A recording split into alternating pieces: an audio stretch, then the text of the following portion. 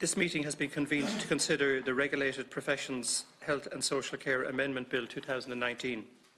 The purpose of the bill is to amend the 5 health regulatory acts: the Dentist Act of 1985, the Health and Social Care Professional Act of 2005, the Pharmacy Act of 2007, the Medical Practitioner Act of 2007 and the Nurses and Midwife Act of 2011, and to give further effect to the EU Directive on the Recognition of Professional Qualifications.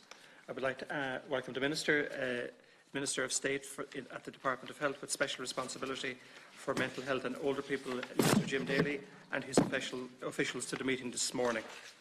We will now go directly to the bill and Section 1. The question is that Section 1 stand part of the bill. Is that agreed? It is agreed. Can I just ask a procedural issue, Chair? There's one issue I wanted to discuss that isn't really contained in an individual section. Can I just ask your advice on when the time to discuss that with the Minister is? Well, if you could broadly outline where you want to come in, and we'll allow you in when it's appropriate. Yeah. And can I just acknowledge the Minister's decision not to run again? I think the next Dáil will be one good person down if he had indeed been re-elected.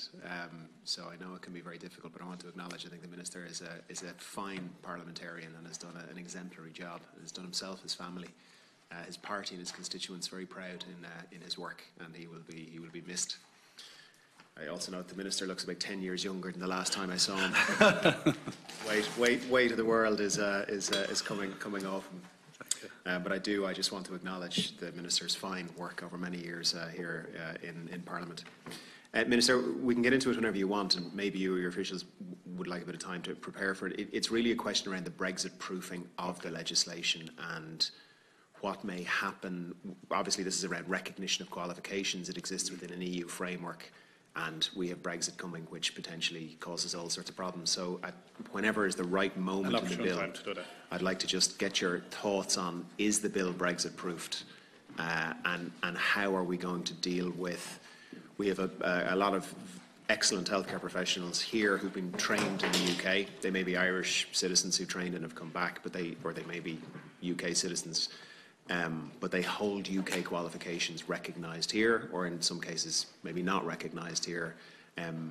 Post-Brexit, what is the thinking on their status here, and indeed for our healthcare? It probably isn't within this bill, but if it is relevant, if there is any reciprocity with the UK in any of this, does it have any impact on healthcare professionals registered or qualified here who are working in the UK?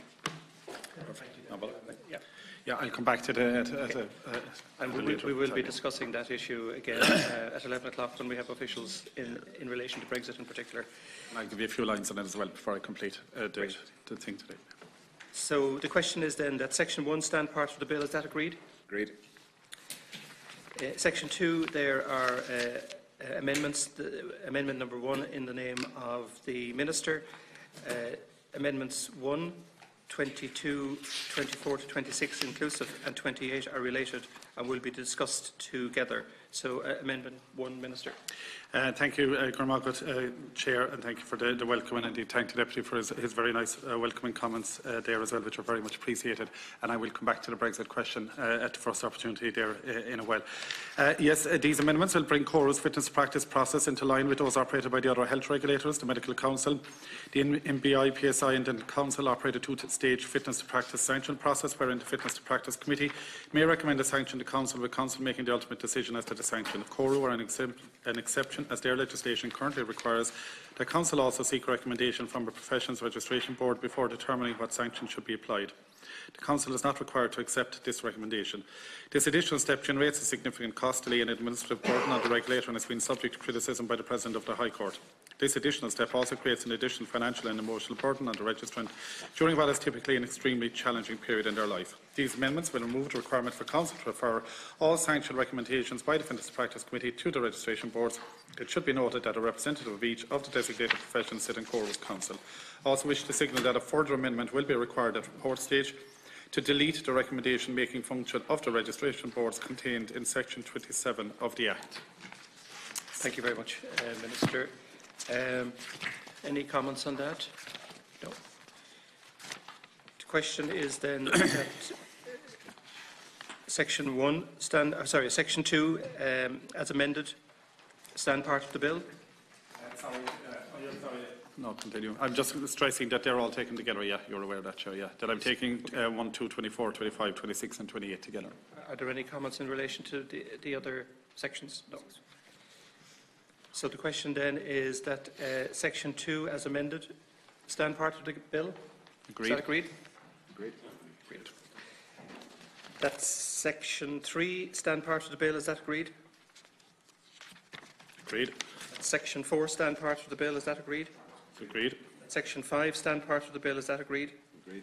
That Section 6, stand part of the bill. Is that agreed? Agreed. Agreed. Section 7, stand part of the bill. Is that agreed? Agreed. In relation to Section 8, there are two amendments, Amendment 2 and Amendment 3, in the name of the Minister. Amendment 2 and 3 are related and will be discussed together. Minister. Right, thank you, Cathaoirleach. Section 8 of the bill inserts a number of new sections into the Dentists Act 85, which relate to recognition of qualifications for entry to the register and registration. The bill's draft Section 26b sets out the means by which the Dental Council can recognise a qualification for registration. Section 26b(1)(d), to which these amendments relate, concerns the recognition of qualifications which are neither an Irish qualification or a qualification automatically recognised under the Professional Qualifications Directive. In the event of a no-deal Brexit, with which Deputy Donnelly was querying, this will apply to UK qualifications. Section 27 of the Dentists Act has been repealed, and the bill's proposed text in 26b(10)(d) replicates text from Section 27(2)(d) of that Act. However, on review, it was considered that the text could be made clearer. The amendment to the bill makes clear that the Dental Council may approve courses of training and exams already undertaken to allow for registration, as well as specify in rules exams set by the Dental Council which applicants must take pass to show equivalence in order to achieve registration.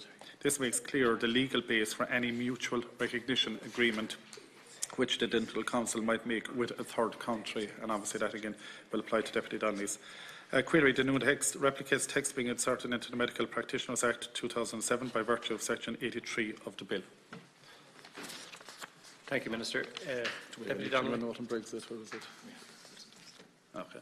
Minister, can I just ask on Amendment 3, where it says, as a qualification in dentistry from a state other than this state and has passed an examination specified in rules made for the purpose of this paragraph. In medicine, there have been concerns raised to me pretty consistently when it comes to doctors, that in some cases the examination the bar that the state is setting is not adequate, and that in some cases we are taking in doctors who, maybe through no fault of their own, simply are not trained to the level that our doctors are required to be trained to. I've no idea if that is the case in dentistry, but can I just ask, this amendment goes to the heart of the check. So if we're taking in dentists from other states, my understanding is that within the EU, the qualifications are simply recognised. You might just, first of all, confirm that if it's an EU dentist, is there anything, or do we simply accept that they are fully qualified?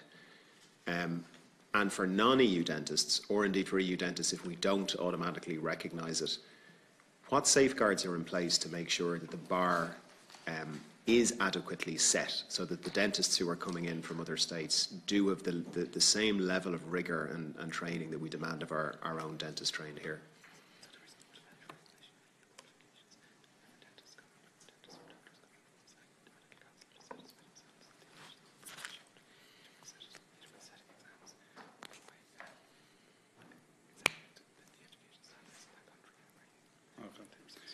So, yeah, Deputy, the first part of your question, so is there a difference within the EU and outside the EU? Yes, but within the EU there's a standard recognition across the way, so people from across the EU are recognised in each of the EU countries automatically. And so just on that, Minister, do they have to then, so if a dentist comes from any EU country, are they asked to pass any additional examinations, or are they put through oral examinations? Is there any additional testing, or is it simply assumed that they are the same as a dentist coming out of a dentistry school in Ireland? sometimes there may be just language skills and there may be a test on language skills, but from a qualification, I think from the essence of your query is it is accepted across the EU that there's a standardised, that's met in all EU countries and they all adhere to the same standards. So there's an acceptance recognition across between EU countries other than language qualifications, which will apply obviously in some countries. And then outside the EU, the Medical Council will have to satisfy themselves that any applicant coming in from outside the EU is appropriately qualified. That may take part in, or take process by way of an examination or by way of some, I suppose, research into their background or whatever, but there's the Medical Council will have responsibility in that line. Okay. So there isn't an automatic acceptance for outside the EU. Are there any countries, I know in medicine there's it feels to me like quite a random group that we do accept, including there's one African country, one Asian country. That's right. There's an odd group. I think that also it's EU plus a handful. Do we have the same for dentistry, or is it once you're outside the EU you have to pass the Medical Council tests?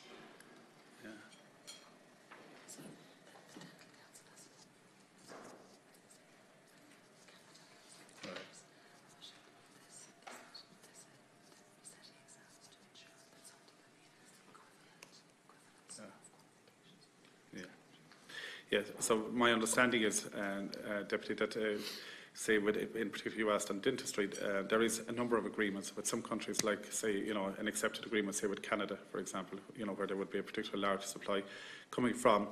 Some other countries, then there would have to be I suppose, a check to see that the standards are the same, or an exam to make sure that the standards are the very same.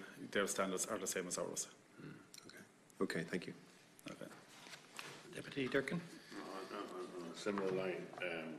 I'm not quite certain, but I've dealt with a number of cases of professionals in the health and associated areas, and different standards seem to apply at times.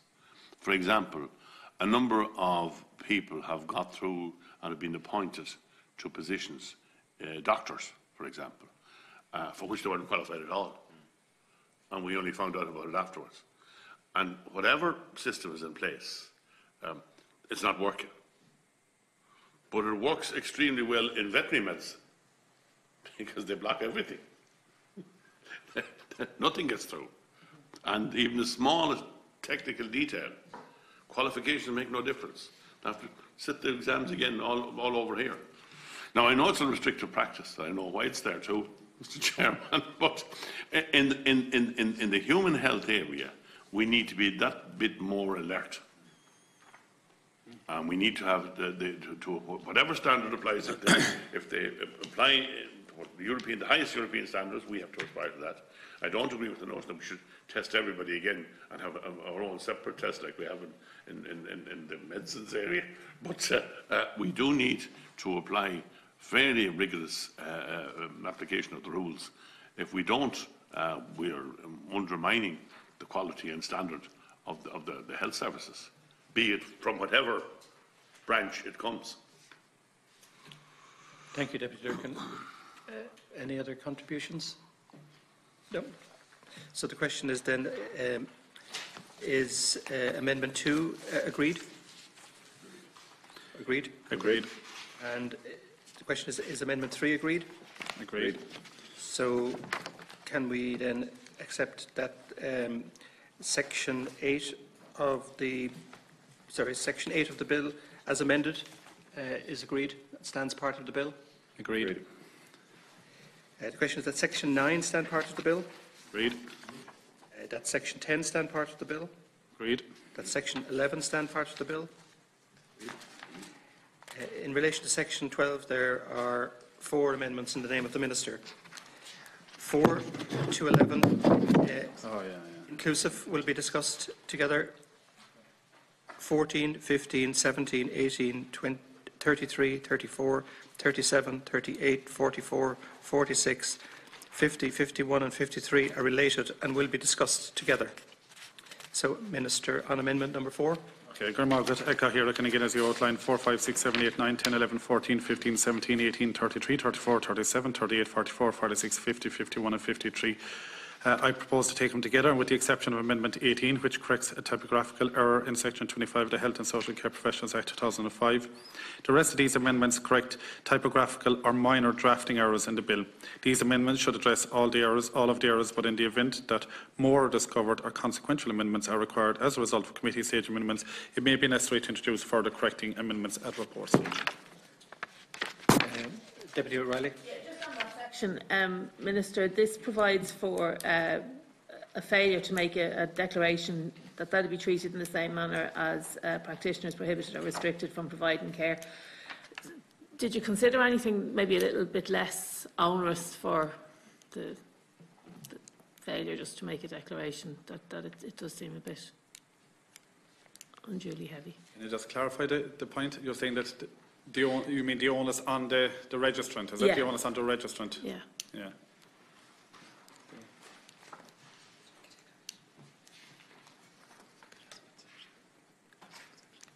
What specific section, Deputy? Can you just? I don't have it here in my notes. Just under Section 12. As I said, we've had some dialogue with representative bodies, and it was them that brought this to our attention, that it seemed onerous on the basis that if you fail to make a declaration, that it is a little bit harsh that you would be. Okay, that seems like a substantial query on the I suppose on the nature of the bill, as opposed to this particular amendment is only just correcting typos, literally. Yeah, no, I appreciate that. No, I'm speaking just to the section rather than the specific Maybe I could amendments. come to that at the end, if that's okay with the Deputy. Yeah. If we can just move through the procedural side of it, and if you want to raise some substantive issues like that, we can have a discussion there. That's no bother, thank you. If that's okay with the Deputy. Deputy Donnelly. Chair, similar to Deputy O'Reilly, I have a question on Section 15, and the grouping of amendments we have now is the only amendment in Section 15. So I can ask it now, or I can wait till we come to Section 15. Wait? Wait, Section 15. So the question then is that Amendment 4 be agreed?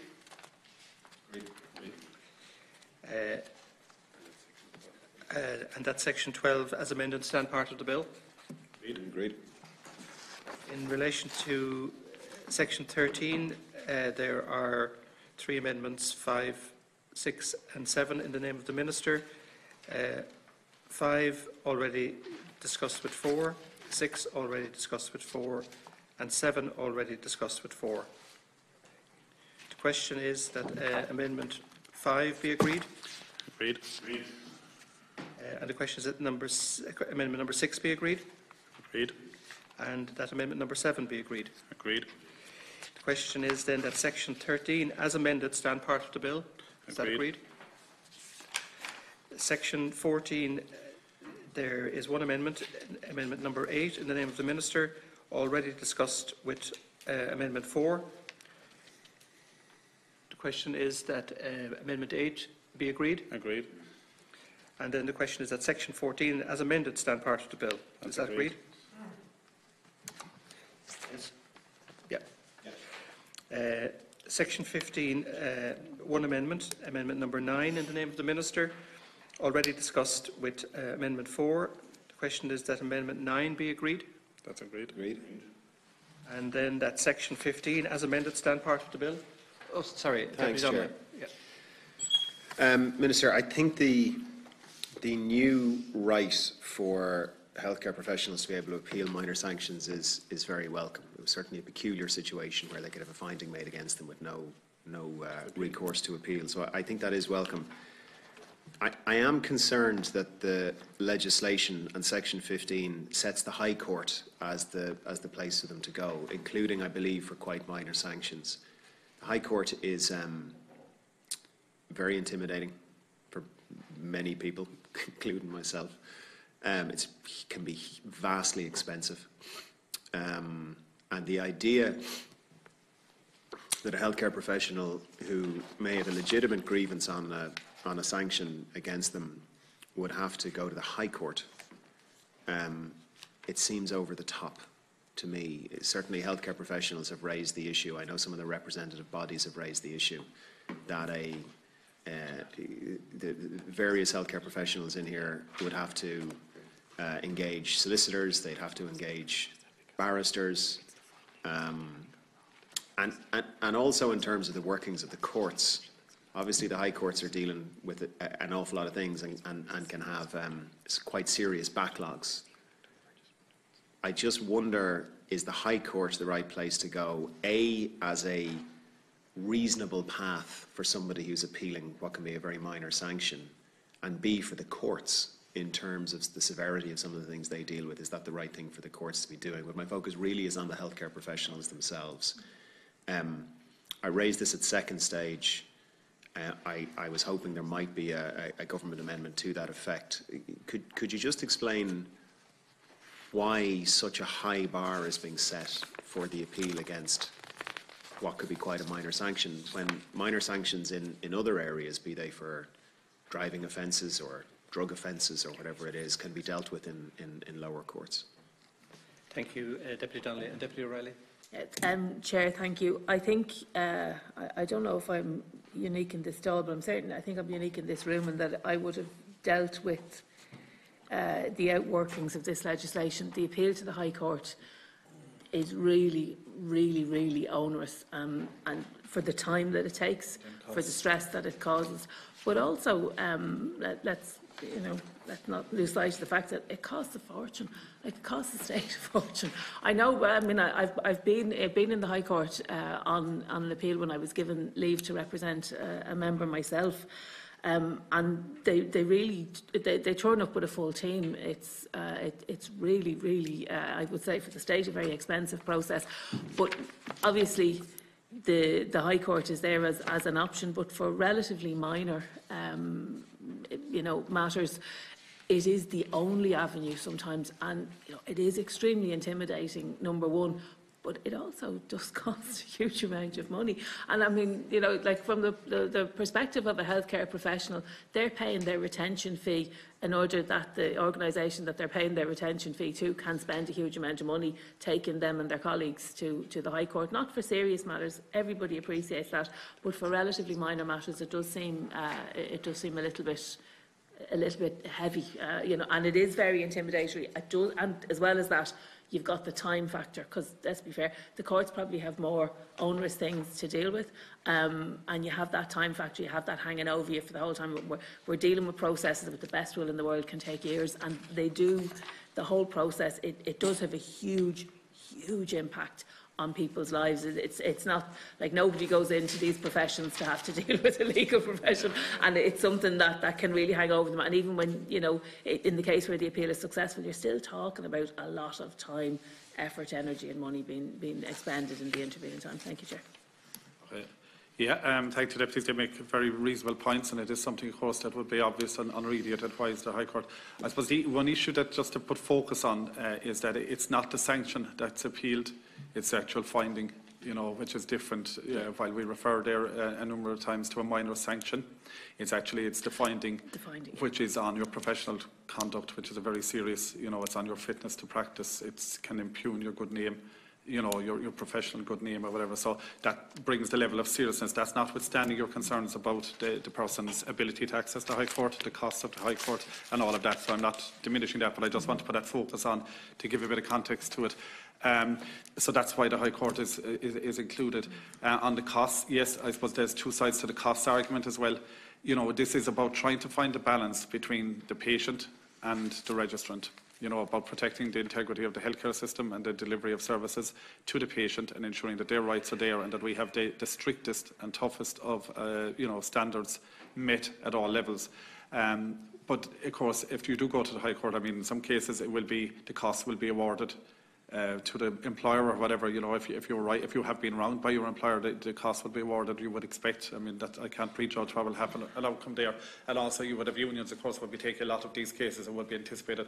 But the main thrust of what I'm trying to say is that it is essentially about the finding that has been challenged, which isn't never minor. There's no such thing as a minor finding when it is fitness to practice and impugning your character and your professional reputation, as opposed to the sanction. The focus wouldn't be on the sanction. Thank you, Minister. And Deputy Durkan. Yeah. Chairman, I am in two minds about this one. I have been in the High Court on numerous occasions, I have to admit, for my various sins over the years. Not as not in a personal way, but I think that yes, if there's a professional issue raised against a practitioner I think it is a serious matter. I think we need to guard against it. Very careful. We need to be careful what we do. I'm not certain whether the High Court should be the first instance court.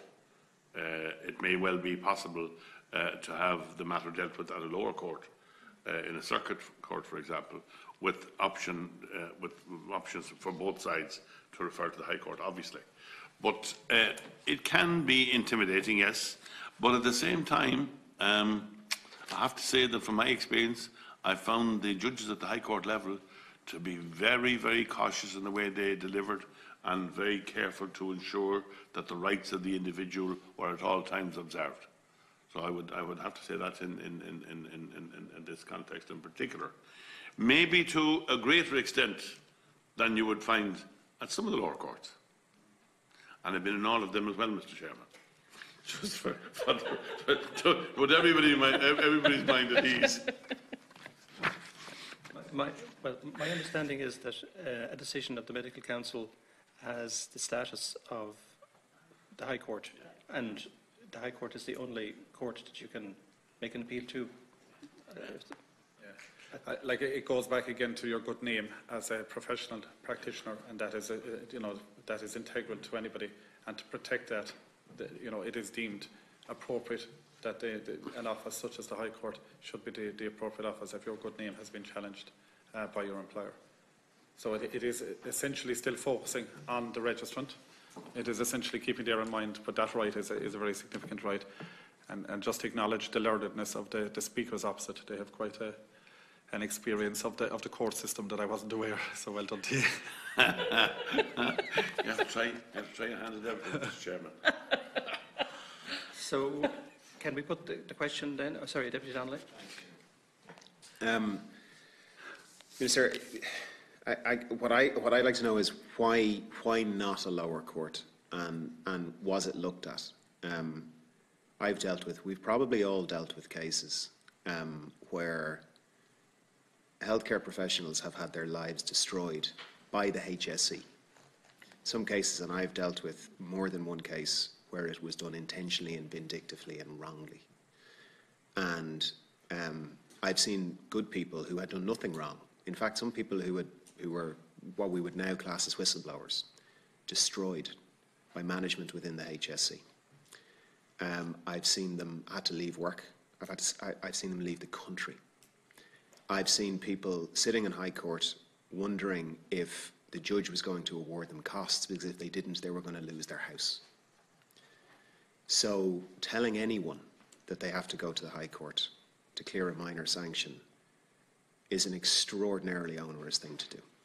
It can cost them their mental health, it can cost them their physical health, it can cost them their reputation, it can cost them their house, it can destroy them financially.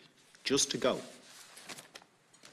It's an exceptionally high bar to be the first place that somebody can go. Now, maybe if it is a major decision, maybe if it is a decision that a medical practitioner is unfit to practice, then maybe in that case the High Court is the only place they can go. But my understanding of the legislation is that this is for minor sanctions as well. So if your entire professional reputation is up for grabs, and if you have a decision made that you are not fit for practice, then maybe the High Court is the place to go. As Deputy Durkan said, you have very skilled and experienced judges there, okay? My question is on minor sanctions, because the reality is, for nurses and doctors and dentists, some of them will have the wrong decision made. Even with the best will in the world, the wrong decision will be made, bad information will be used. And as I say, I've seen, and I'd say most members of this House have seen, cases where the HSE has intentionally moved to destroy good people for vindictive, petty and bad reasons. And if the only safeguard these people have is the High Court, they're stuffed. I don't believe it is reasonable for someone to have to go to the High Court and put everything on the line, their family home potentially on the line, over a minor sanction. So can I ask two questions? Were other less onerous mechanisms looked at for minor sanctions? And if they weren't looked at, will you give an undertaking to the committee that before this comes back for report stage, and maybe we could have an informal meeting with yourself or Minister Harris, the officials and the committee, could you come back and assure us that you have looked at everything else, ideally come up with a better solution, because I just don't believe it is reasonable, because we all know what will actually happen. What will actually happen is when wrong decisions are made, as they are made sometimes with the very best will in the world and the best motivations, there's no way people are going to go to the High Court. There's no way they're going to risk their family home and everything that's involved in taking a High Court action against the state, because as Deputy Durkan says, the state uses it as a tool. You walk in with whatever solicitor and barrister you can afford. The state doesn't. The state walks in with an army of lawyers. It's not a fair fight. And so can I ask that, first of all, why for minor sanctions? Has every other option been exhausted? And if it hasn't been exhausted, can we please look at this before this legislation comes back for report stage? Yeah. Sorry, very briefly on the issue, and I understand that when the council sit, they sit and with the power of the High Court, and I can see why it has to be a kind of a like for like. But you've heard the concerns that are being raised.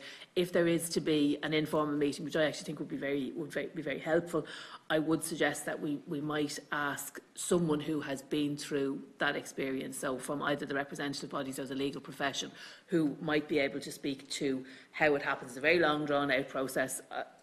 I'm not a legal expert, but I have been through this process on rather more occasions than I would have liked. So it might be that somebody outside, I'm talking about really practical hand-on experience, not somebody who's going to take us through the legalities of it. But I think you can hear the concerns that we have. It is very daunting. The state does go, it's not mob-handed, that's the wrong word, but they bring a big team. I mean, I remember standing in the foyer of the court, and my poor members looking at me going, okay, I have you. And they all came in a big bus, and there's millions of them, and it's extremely expensive, and it's really intimidating for the person who's doing it. Bearing in mind this person has already been through the ringer and been through the processes, and it is, it's quite a harsh process. And then at the end of that, they're facing into it's really. I think you've heard what we're saying, but just if we are going to organise a meeting, and I do think I would support that, I think it would be useful. I think we should just bring someone in who has a bit of practical experience that might be able to speak to us about that. Okay. Minister? Can I assure the members that there's no problem if you want any clarity between now and report stage, of course, and the officials will be happy to sit down and have further examination on this. But there's a lot of precedence that informs these kind of decisions, which is the existing judicial system that exists in Ireland today. So if you're caught for a misdemeanour, a road traffic act, you go to the district court. If it's something more serious and a higher level, then you go to the circuit court. And if it's of such a standing, it's the High Court is the appropriate. So this is following that kind of legal precedence that's there.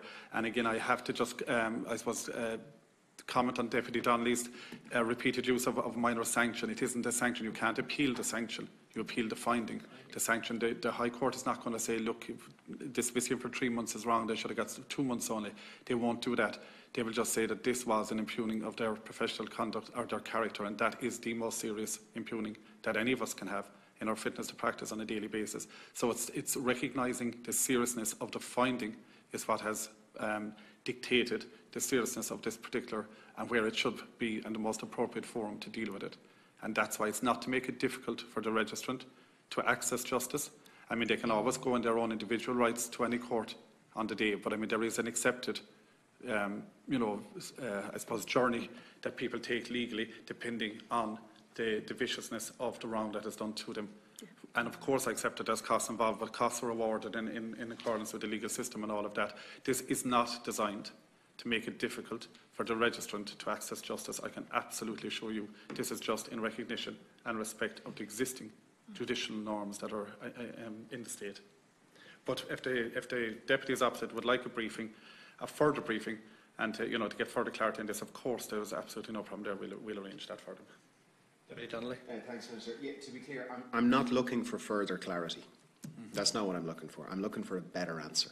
Right, and I accept your point on it's a semantic point. I know you you're not trying to play with words. Yes, when I say minor sanction, let's say a minor finding, right? Because you can have a finding where the medical council says this person has been has acted with gross misconduct and has been negligent, and we believe this has endangered the lives of his or her patients. That's the kind of finding one might take to the High Court. But there's going to be every single finding below that, that they may not have paid due attention for a particular period of time. They may have failed to follow a WHO protocol before operating theatre that had no effect on a patient, but actually they should have followed the WHO protocol. There is a myriad, and some are fairly minor findings. But the other thing this legislation does is it says every single finding against a healthcare professional will now have to be made public. And so this is serious, because for anyone running a practice, you know, people will be able to look up findings made against them, and that transparency is welcome. But it puts an awful lot of weight on the findings, because a member of the public, when they're looking at a dentist or a doctor or whatever service, they may just see, well, this person has 3 findings made against them, or 2 findings made against them by the medical council. I'm not going near this person. Whereas in fact those findings may be pretty minor, right? Now, so for the medical professional, this is very, very serious. For a GP, for example, this is very, very serious. And you said in your response, Minister, that the medical practitioner can go to any court. They can't. They can go to the High Court. That's the point. They can't go to any court. That's the whole point of this. The only place they can go under Section 15 is the Court of Appeal or the High Court. That's it. So I'm not looking for a briefing on clarity as to why that's the case. What I'm asking is, and sorry, just before I get to the question, I don't accept the argument that this is the existing judicial norm. The existing norm is we have several layers of courts, 4 or 5 layers of courts, depending on where you put the Court of Appeal. And broadly, the severity of the situation warrants a higher court. But that's not the case here. There's only one court, and it's the second highest court in the land. And it's not accessible to most people. So I'm not looking for more clarity. What I'm asking is, why were other solutions not looked at? For example, an independent appeal board linked to the medical council, right? How about a non-judicial appeal first, right? That could have been looked at. I don't see why that couldn't happen. And I'm sure there's a myriad of other non-judicial or quasi-judicial solutions that could have been looked at. And maybe if the medical council find against you, and then you have a professional non-judicial appeal board that also upholds the medical council, well, then maybe the circuit and the district court simply aren't equipped to deal with findings against a person's name, and actually there's simply no choice. But this is binary. The medical council finds that you didn't follow the correct WHO protocols, and whilst no patients were put at risk, you should have followed them. Okay? Your only option is to go to the High Court. So my ask is not for clarity on the decision made. It's, I don't feel, and it feels to me that the committee, I don't want to speak for anybody else, but this doesn't feel appropriate. Will you undertake between now and committee stage to find a better solution? And that's the briefing that I'd like to have, rather than just to have this explained in more detail. Deputy O'Reilly. Sorry, yeah. Is it the case that it's to the High Court because it's a like for like, so you couldn't appeal to a lesser court, so it's the one to the other? Okay, so I think that was getting lost in the discussion there. So it has to, of necessity, be to a forum similar to the High Court or at a similar level. In that regard, it doesn't necessarily have to be the High Court, and I suppose what we would be looking for would be some kind of, and again, we are talking about situations where the finding, the issue under discussion may be some of them are a lot more serious than others, Minister. You know that, you can see it, okay? And it isn't fair that they would be treated the same, and it isn't fair that they would all have to go to the High Court, so that there would be some sort of stopping off point. I appreciate it can't be to a lesser court on the basis that it has to be like for like, and that's fair, but there has to be something else. It's really, really scary for the people who have to do it. So if we can, you know, maybe come back and have that discussion on the basis of what we've just discussed here, because I think you can understand the point that we're trying to make is okay. Sure, thanks. Deputy O'Reilly, thank you. Deputy Durkan. Yeah, we do aspire to keeping the highest standards, and we have to do that. That's an obligation that on all of us, in respect of all professions. But some differ, and we live in a changing world now, where there can be false allegations, spurious allegations, and quite an amount of accumulated evidence, false evidence, to back these things up, because modern technology makes that possible anymore. So we need to weigh that against the need to that possibility and at the same time the need to achieve the highest possible standards, and at the same time to give the individual in the eye of the storm their constitutional rights and entitlements. And that is a serious issue. If there should become about, for whatever reason, a situation whereby somebody gets banished into exterior darkness for what may not be a sin of that nature, and it has a kind of serious professional, and different professions deal differently with these things. Some professions allow a situation, a wither on the vine situation, to prevail for months and years, and the professional in the eye of the storm has no future. And they're afraid, because they're afraid of the extent to which they may have to involve themselves in the costs of going to the higher courts and so on. So there is an issue there, Mr. Chairman, that I think we need to just keep a close eye on, and if at all possible, to make some kind of provision whereby the individual's rights are not ignored. Thank you, Deputy Durkan. Minister. Yeah. Okay. Again, thank you, members opposite, for the contributions. Look, you know, I do think this could be dealt with better in a forum, maybe less formal, but I will attempt one more time to just stress, first of all, to answer Deputy Donnelly's question that I may not have answered earlier. Were other options considered? Yes, they were. Yes, they were. There's no question of that. There is existing legislation there already that we're also, which this is amending existing legislation. So it is, and, you know, there is existing legislation we have to have an eye to, and that's where I bring the thing about precedents.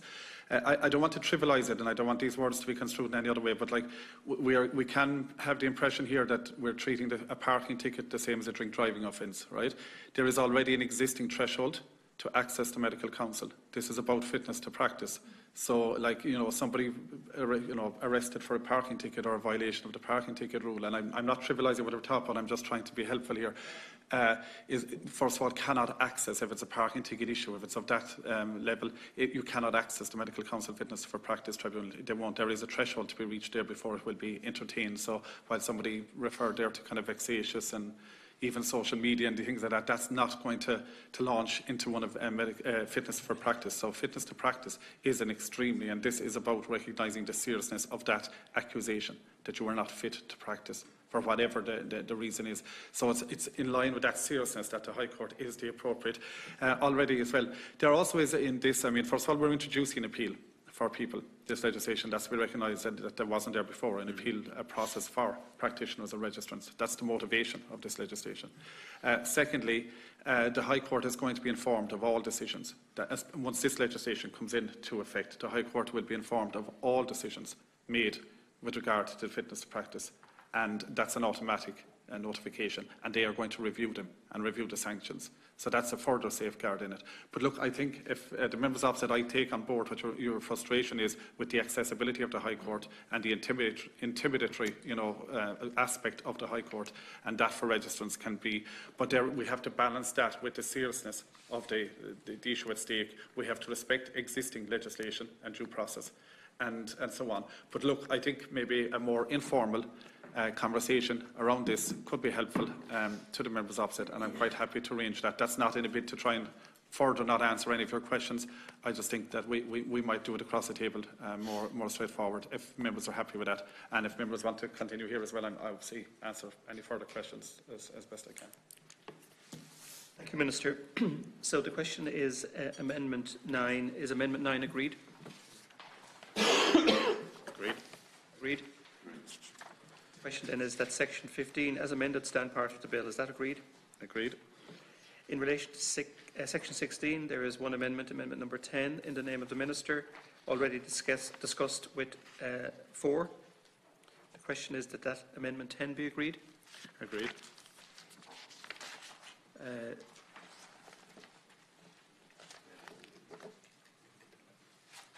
So the question is then that Section 16. Oh, sorry. There is another amendment in Section 16, Amendment 11, already discussed with Amendment 4. The question is that Amendment 11 be agreed.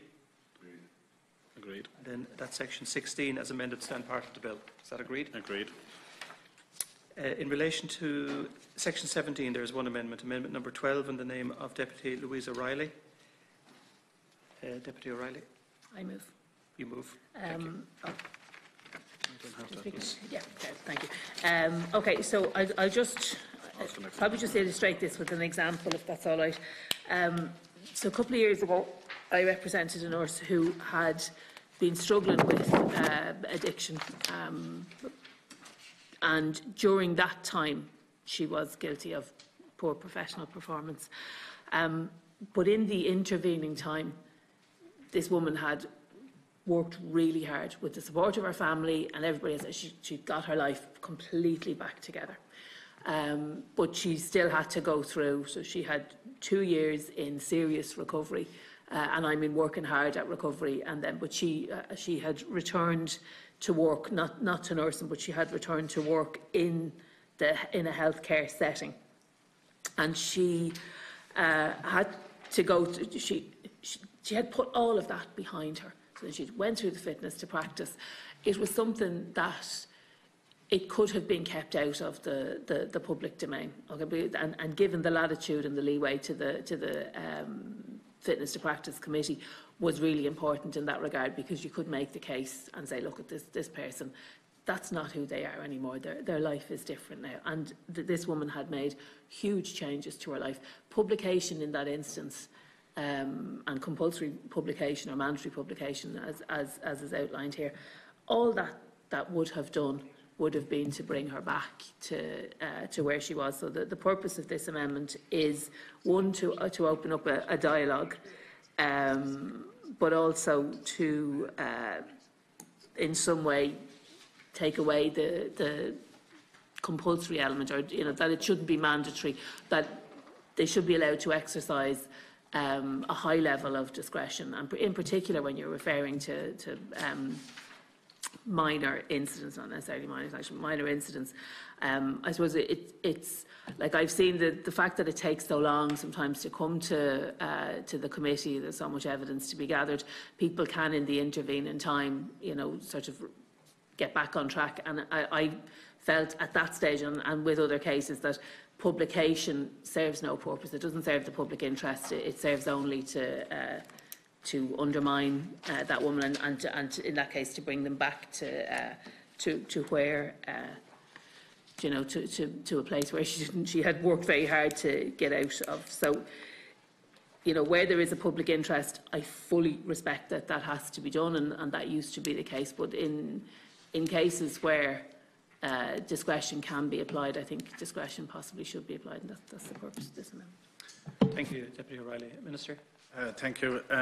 Chairman, I think we deal with the issue specifically about the compulsory or otherwise of publication in a separate section, but in any event, the bill provides that regulators will have the discretion to publish or not information which they receive about health professionals sanctioned in other jurisdictions. This includes notification to the HSE and an employer where known. This is particularly important given the free movement of workers across the EU arising from the Professional Qualifications Directive and the increased mobility of health professionals globally. While we must support professional mobility, we must equally protect the public from practitioners whose competence, behaviour or conduct has been found to be deficient in other jurisdictions. And in this instance, the Deputy's amendment would remove the regulator's ability to make such notifications about dentists who have been sanctioned in another jurisdiction, and acceptance of this amendment would treat dentists differently from practitioners governed by the other 4 health regulatory acts.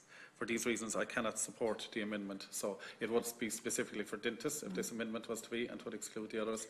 And also we will be dealing with the whole issue of publication at a future, at one of the upcoming amendments there, specifically the publication element. Yeah. And can I ask, Minister, just have you had dialogue with the representative body in this regard?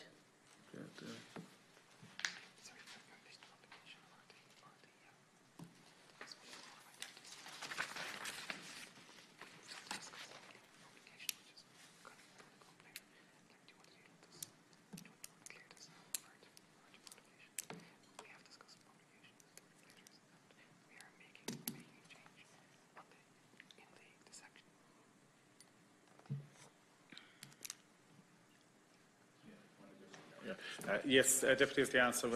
There has been discussions with the representatives, and it is due to come up in the future. It probably will be more appropriate in future. In other words, when we get up further in this meeting, we'll be dealing specifically with that, and I can address it in if that's okay. No, with that's fair enough. Yeah. No, if you're okay with that, yeah. Thank you. Chair. So, Deputy O'Reilly, is the amendment being pressed? Chair, I will move and withdraw this amendment, and I may retake it. Thank you. So the question then is that Section 17 stand part of the bill. Is that agreed? That's agreed. In relation to Section 18, there is an amendment number 13 in the name of the Minister. 13, 27, 31, 32, 42 and 52 are related and will be discussed together. So, Minister, in relation to Amendment 13. Yeah, the 5 Acts currently provide that information on non-minor sanctions is made known to the Minister, to the HSE and to employers where they are known to the regulator. The bill provides for 2 key changes. It removes the requirement to notify the Minister. While it is important that the HSE and employers receive information about sanctions against their employees, it is not necessary for the Minister to receive this information, particularly as the Acts provide for no function associated with receipt of it. On the other hand, patients do need to know that they are in safe hands when they entrust their public health or their health to a doctor or to another healthcare professional. And the public needs to have confidence in the role of the regulator to address deficiencies in competence, behaviour or standards through a transparent system of mandatory publication of sanctions. Accordingly, the bill also provides that information on all sanctions will be made known to the HSE and to employers where they are known and to the public.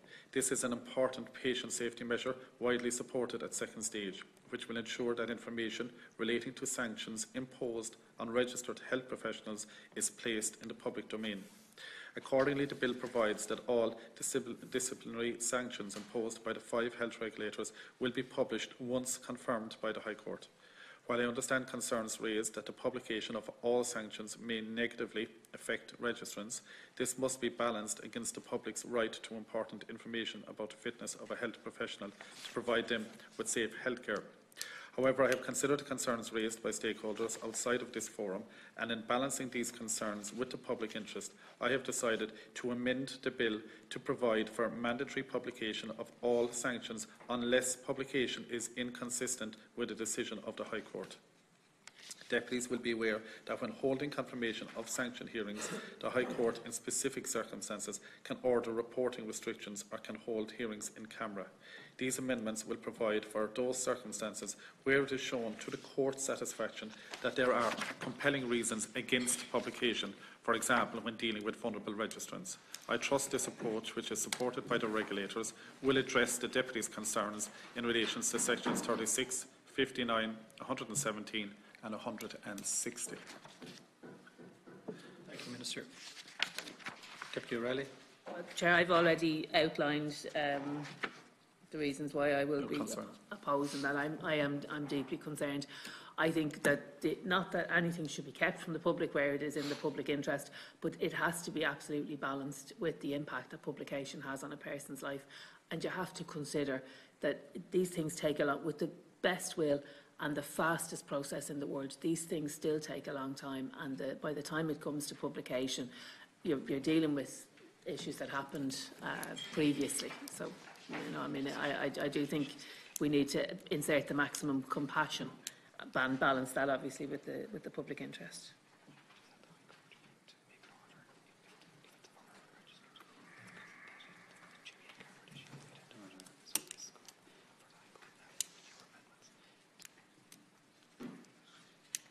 I suppose, Deputy, as outlined probably in what I said there anyway, but like there is scope here now as a result of the concerns you have raised to leave it to the discretion of the High Court, or to leave it to be, like, it's only at that stage that the decision to publish can happen anyway, further to the High Court. And at that stage there is a facility here for the High Court to say, yes, I agree or I accept that there are extraneous circumstances or extraordinary circumstances or whatever unusual circumstances that this should not be published. Now, they're my words, not the... No, and I appreciate that, but Minister, in my experience, that discretion is seldom, if ever, I think, exercised. And I think I want to be very, very careful. We absolutely must protect the public interest and where it is in the public interest to publish. I think that erring on the side of we will publish unless there is, I think that they need to have that discretion. And if the appeal then, if I'm hearing you correctly, the appeal would be in the event that the regulatory body or the Fitness to Practice Committee decided to publish, that the appeal would then be to the High Court to request that it wasn't published. Am I wrong in that? Is that all decisions have to be notified to the High Court anyway, and it's only at that stage then that publication can be, can happen, and there is an opportunity at that stage for an appeal to be made not to publish. Yeah, but again, you're back at the High Court, and you're back in that one little individual versus versus a massive team. What we have to decide is who would decide whether it should be published or not. Who would you be proposing should make the decision of whether it should be published or not? Well, I mean, the regulatory body could decide if it was in the public interest to make a recommendation on that basis. And I think the way that it's worded, and again, the purpose of this is to tease it out. If I'm reading it wrong, I'm perfectly willing to be corrected on that. But the way that it's published, and what I hear from it is that you'll always publish unless there's a substantial reason not to, whereas I think you might weigh it the other way around. And I say so on the basis that it does take such a long time. It is so very onerous for people. And it feels like if you're talking to somebody who's gone through this process, it feels like it's never going to be over, and it never leaves them. I mean, I know from dealing with them, like, I'd be in the happy position that I could go home after meeting them or after one of the sessions. I could go home and it's not my life, but it's every single day, and it never goes, no matter what they're doing, even in the back of your mind, even when they know, and all they can think about then is, no matter what happens, they still have another hurdle to go, and it can still come back at them. And I'm not saying that we shouldn't protect the public interest and that we shouldn't publish where there is good reason to do so, but I think it should be the emphasis. It should start from the point of they won't publish unless it's in the public interest to so do, in which case they will. I just think it's a difference of emphasis. I suppose the difficulty we would face here collectively is putting it into legislation, how we would word this particular, like not to publish unless it's in the public interest. And when you legislate, as you know, there's no room for like what we're talking about is extraordinary, special circumstances where there are legitimate reasons not to publish, and all of us accept that they exist. And I think that's the point you're trying to bring, and you have succeeded in bringing to our attention and getting recognised here that yes, there are exceptions, exception circumstances where it exists that publication is not in the best interest. They're rare, we would maintain, and that they are not the norm, they are the exception, but they exist. So then the question arises, like, we can put it into legislation that you don't publish unless you're absolutely sure it's right or whatever, but that's restricting the whole objective of this, which is to give patients as well the right to know if somebody has a history that is not, there. So we have to try and balance those rights of the patient to know and the registrant's particular extraneous circumstances. How do we do that? How do we balance those best? And who makes the judgment call? Now, you spoke there about the regulator could make the case, and of course the regulator, as I understand it, I understand to be correct, the regulator could make the case to the High Court ahead of publication under this as exists, that look, we understand this case very well and we believe it would not be in the interest, but ultimately the determination has to be made by somebody, and that would have to be, so in other words, the registrant themselves may not even have to make the case to the High Court. The regulator could say, having dealt with this, we actually wouldn't be recommending publication. And that happens. So, Yeah. you know, so there still is there, but the determination is who is really the crucial point, who determines finally. And I mean, the courts, I suppose we have to accept as a democracy, are the overall superseding authority when it comes to those, to making determinations. Yeah. Can I just ask a question? As things currently stand, and I'm familiar with one of the regulatory bodies, but is it the case for all of the regulators that a minor, so a censure rather than a striking off or an admonishment, or whatever, is that automatically notified to the High Court in all cases currently?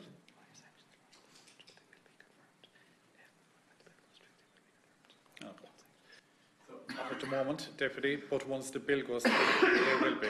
But you see, that's my point. So in the case where it's not notified to the, at the end of a hearing, you go back for your confirmatory hearing, so you're sent the result. And I'm working off my memory, and I only have experience of one, and it has changed somewhat. So, but my recollection is you get your result, you go back in for your confirmation, and you then make the case at that stage where it's minor. So you're not going to go to the High Court with that. That doesn't need the approval of the High Court. So you go in, you bring the person with you, and you say, look, this person's got their life back together, or this was one minor incident that happened 4 years ago, and exemplary record since then, or whatever, and that you can make the case directly to people, some of whom are from the same profession, and that you can say, look, I don't believe the public interest is served by publishing this.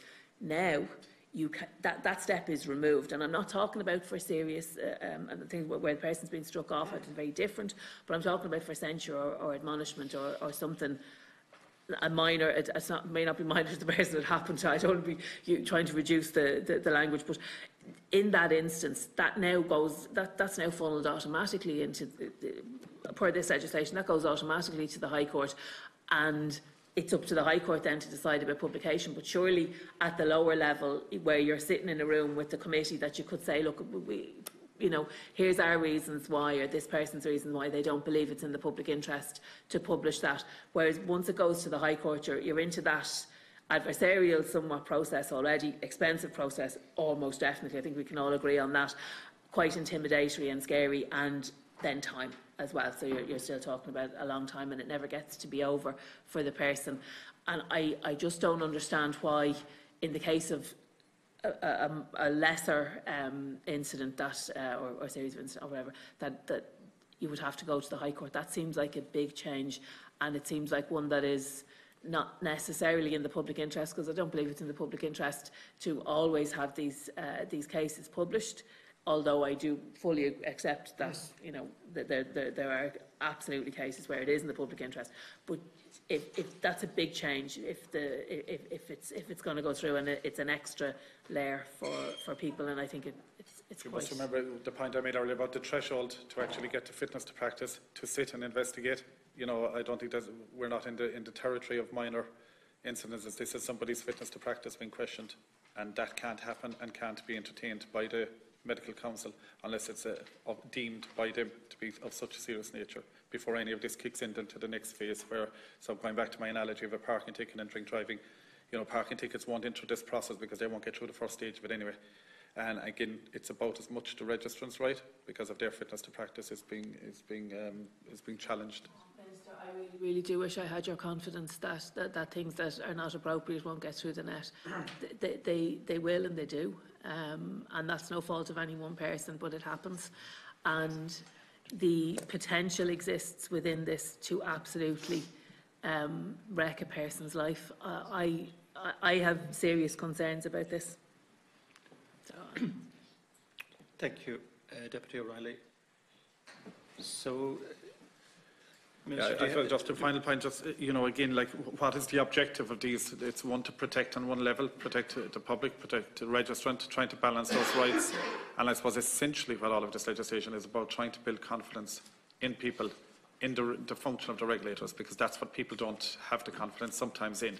And the whole, I suppose, right to publish is essential to that, to have an open and transparent and fully, accessible and accountable and credible system of regulation, and part of that is the right to publish unless it's deemed not. Whereas if you come at it from the other side, not the right to publish unless it's deemed, well, then you're taking away that element of transparency, which is essential, I believe, into the underpinning of the faith in the system for all of us of the regulator's authority. But for the admonishment or censure, that is new. That's a new departure. So they wouldn't normally. They don't currently go to the High Court, but they will now go to the High Court. I believe, because there's three sets of people in this. So there's the regulator, there's the general public, and then there's the registrant. And the rights and entitlements of all, I think, have to be balanced. And I don't think that this is being fair to one of the people in that sense. I suppose the Sorry, difficulty... I don't want to labour the point. No, you're okay. And look, the Deputy, I absolutely respect your your background in this. You know, I absolutely regard your background and your frontline experience in this, and you know, I want to put that on the record and not have it just as a given. So I am listening intently to the points you're making, and you know, will do my best to explain back the other way. But again, you see, we can unpick this bit by bit.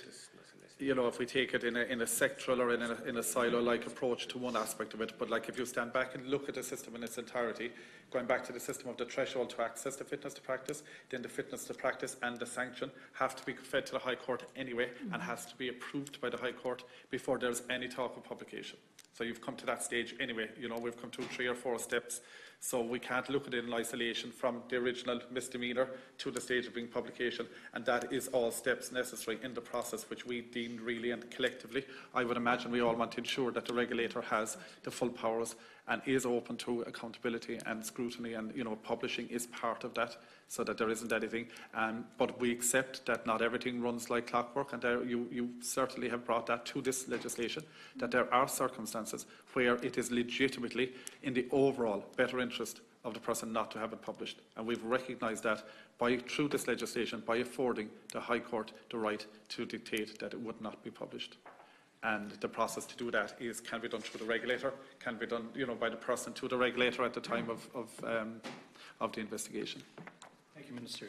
So, following that discussion then, in relation to Amendment 13, the question is that amendment agreed? Agreed. Not agreed. Not agreed.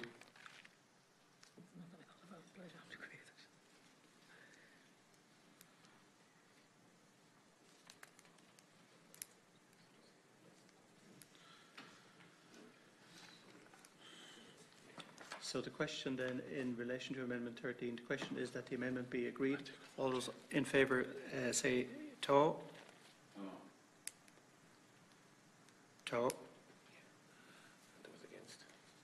And those against? Neil. I think the question is carried. The question then is that Section 18, as amended, stand part of the bill. Is that agreed? Agreed. In relation to Section 19, Amendment number 14, in the name of the Minister, already discussed with number 4. The question is that that amendment be agreed. It's agreed. That Section 19, as amended, stand part of the bill. Is that agreed? Agreed. That Section 20 stand part of the bill. Is that agreed? Agreed. In relation to Section 21, there is one amendment, Amendment number 15, in the name of the Minister, already discussed with 4. The question is that that amendment be agreed. Agreed. The question then is that Section 1, as amended, stand part of the bill. Is that agreed? Agreed. Section 22, Amendment number 16, in the name of the Minister. 16, 29, 45 and 54 are related and will be discussed together. Amendment number 16, Minister. Regulators are increasingly switching to electronic or internet-based registration systems. The provisions for notification in the bill require prepaid post. These amendments are designed to give the regulators the option to issue notifications about registration by email or other electronic means. These amendments provide a degree of future-proofing and will ensure that efficient and cost-effective registration systems can be introduced. These amendments are required in the legislation relating to the Medical Council, Nursing Midwifery Board, CORU and the Dental Council. It is not necessary to amend the Pharmacy Act. The Department is currently currently consulting with the regulators in relation to notification of other events outside of registration, and it is possible that I will seek to introduce some further amendments at report stage in that regard. Thank you, Minister. The question is that Amendment 16 be agreed? Agreed. Agreed. The question then is that Section 22 as amended stand part of the bill. Is that agreed? Agreed. Section 23, the question is that Section 23 stand part of the bill. Is that agreed? Agreed. In relation to Section 24, there's one amendment, Amendment number 17, in the name of the Minister, already discussed with Amendment 4. The question is that Amendment 17 stand part of the bill. It's agreed. Or sorry, that Amendment 17 be agreed. Agreed. And then that Section 24 as amended stand part of the bill. Agreed. Thank you. In relation to Section 25, there are a number of amendments, 18, 19, 20 and 21 in the name of the Minister. They refer to new sections. So in relation to Amendment number 18, it has already been discussed with Amendment 4. The question is that this amendment be made. That's agreed. Agreed? In relation to Amendment 19, in the name of the Minister, again, insertion of a new section. 19 and 20 are related and will be discussed together. Margaret, these proposed new sections to the bill amend Section 31 and Section 38 2F of the Health and Social Care Professionals Act 2005. Section 38 of the Act sets out the circumstances under which a registration board should grant registration. Section 38 2F, inserted by means of an amendment to the Act in 2017, relates specifically to the Physiotherapist Registration Board. It allows persons who graduated from the Institute of Physical Therapy and Applied Science after the 1st of January 2013 to register with the Physiotherapist Registration Board until 31st of December 2019. This amendment will remove the obligation that the specific qualifications referred to must have been awarded after the 1st of January 2013. This is to enable a small number of qualified professionals who return to the state after practising in another jurisdiction who had spent a number of years out of practice to register with the Registration Board. The amendment will also extend the time allowed for such applicants to make an application under this section of the Act by 2 years to the 31st of December 2021. The amendment to Section 31 is a consequential amendment and provides for the deletion of the reference to the date of the 1st of January 2013. Deputy Donnelly. Thanks, Minister. This raises the issue of non-specialists going on to the specialist register. There's a few different places it's touched on in the bill. It's touched on in Section 86 as well, and so I might just address the totality of that, if I may. There's a very serious issue in Ireland where non-specialists are working in specialist posts. In layperson's language, non-consultants are working as consultants. They, in some cases, haven't got the requisite training, they haven't got the requisite qualifications, and the patients have absolutely no idea that the person they're seeing isn't a consultant. And we've discussed it at committee before. My own view is that if it is found in the future that there is negligence from any of these people, I think there could be some very serious consequences, obviously in the first instance for the patients, but also for the state. I think anyone who's going in to see a consultant, having at this stage waited maybe 2 or 3 years to see them, needs to know whether in fact the person they're meeting is a consultant or not a consultant. Since I've been on this committee, it's been raised several times, and the number actually is going up. I've submitted various PQs, and the number the last time I looked, I think, was about 168, but I'm open to correction on that. My fear is that this bill provides more ways for doctors who are not specialists, who have not qualified as specialists, to now be on the specialist register. So rather than us coming back to it in various sections, where various sections talk about it, if you're willing to, could we discuss it in totality now? It may be the case that this has been very carefully thought through, and that anyone who is not a specialist and is coming on the specialist register, what you've just outlined is a 2-year time frame. There's another part where there's a 1-year time frame, I think, for a different group of doctors who aren't on the specialist register. can you just walk us through exactly what types of doctors who are not specialists could end up on the specialist register? Can I interrupt, Chair, for a second, just with a view to be expedient? For the, it's Amendment 39 and 40 specifically deal with that. Yeah. And this is 19 and 20, which is just for Coro, which is just for physiotherapists. Oh, You're okay. We have a specific amendment regarding consultants and the specialist register, which is 39 and 40. Apologies. If the members are okay to wait. That was the point I was going to check, so Thank you you. go ahead. Thank you, Minister. In relation to section or Amendment 20, Minister? Same spoken to, yeah. 19 and 20 together. 21. So the question then is that Amendment 18 be agreed. Is that agreed? Agreed. The question is that Amendment 19 be agreed. Is that agreed? Agreed. That Amendment 20 be agreed. That's agreed. Is that agreed? And that Amendment 21 be agreed. Is that agreed? The question then is that Section 25, as amended, stand part of the bill. Is that agreed? The question in relation to Section 26, that Section 26 stand part of the bill. Is that agreed? In relation to Section 27, that's 27. Section 27 stand part of the bill. Is that agreed? And in relation to Section 28, that Section 28 stand part of the bill. Is that agreed? In relation to Section 29, there are two amendments, Amendment 22 in the name of the Minister and Amendment 23 in the name of Deputy Louise O'Reilly. Amendment 22 is inserting a new section and has already been discussed with Amendment 1. And 23 is 23, 30, 35 and 47 are related and will be discussed together. So, Minister, in relation to Amendment number 22? 22 is agreed already. I think we've spoken to that. Okay. So we're on to 23 is next, if that's all right. In relation to 23 then? The proposed amendment would introduce the word serious to the definitions of poor professional performance in the Medical Practitioners Act, the Nurses and Midwives Act. Sorry, should I have left the mover go first? Go ahead. Yeah? Is Deputy O'Reilly okay with me to proceed? Yeah, with my, I think. Okay. The Nurses and Midwives Act, Pharmacy Act and the Health and Social Care Professionals Act, as deputies may be aware, this definition was considered at length by the High Court and Supreme Court following a judicial review instigated by Professor Martin Corbally.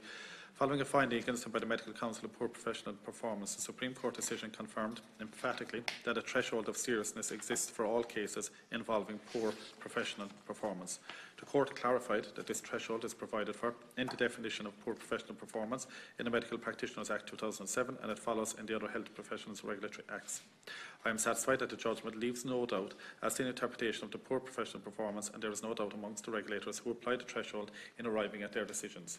I can understand that amending the definition as suggested by the Deputy might appear not to do any harm. My preference is not to risk introducing unintended consequences to something that has been the subject of detailed court examination on which there is now a substantial body of case law, and for that reason I do not support the Deputy's amendment. Yeah, Chair, this does arise out of the Corbally judgment and the judicial review consequent to that. Is the Minister saying that his belief is that this legislation does legislate for the Corbally judgment? Because that's not my view. In my view, this legislation doesn't incorporate the Corbally judgment. The Court unanimously dismissed the Medical Council's appeal against the High Court's quashing of a Council decision that Professor Corbally should receive an admonishment over a once-off error. The Court said that the law requires for a medical professional to have to undergo a public inquiry. A threshold of seriousness, which is what I'm seeking to try to introduce, must be met. They further said it was neither fair nor just that somebody like Professor Corbally should be subject to such an inquiry with the attendant extensive publicity that we've already talked about, some of which lacked fairness and moderation.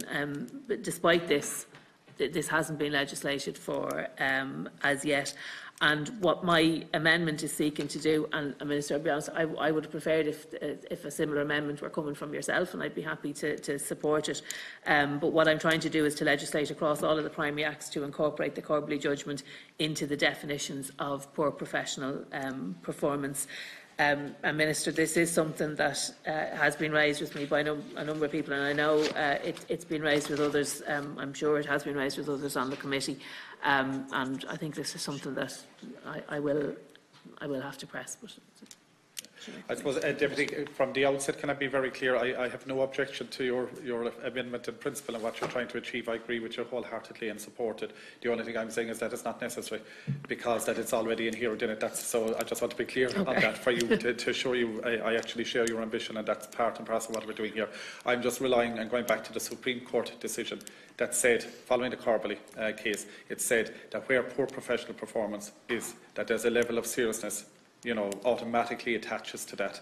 So it is serious by nature, so that there's no need to put the word serious in. That's the point I'm making, but that's, look, again, I want to stress, I absolutely get where you're coming from, and we agree wholeheartedly with that side of it. It's just that it's necessary when we are legislators, and when you are putting forward words that are going to be interpreted in the courts afterwards, and whatever, you obviously take appropriate care into the use of those words, and how many of those words are necessary to state what the intention of the legislators is at the time of legislation.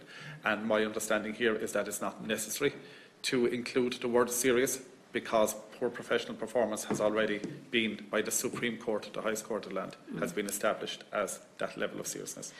Minister, would you not agree that it does need to be incorporated, though, that the ramifications of the judgment does need to be incorporated into primary legislation? I mean, we can't leave it up to case law to determine this, I think, or precedent. And indeed, there's a salutary lesson for people in what's going on in another jurisdiction about leaving things up to precedent. But I don't want to make light of this, but I think it is important that the Corbally judgment be legislated for. I don't believe that it has been legislated for as yet across primary legislation, and in the absence of it being, I mean, like, it was a landmark judgment. It was recognised as such by members of the medical and the legal professions.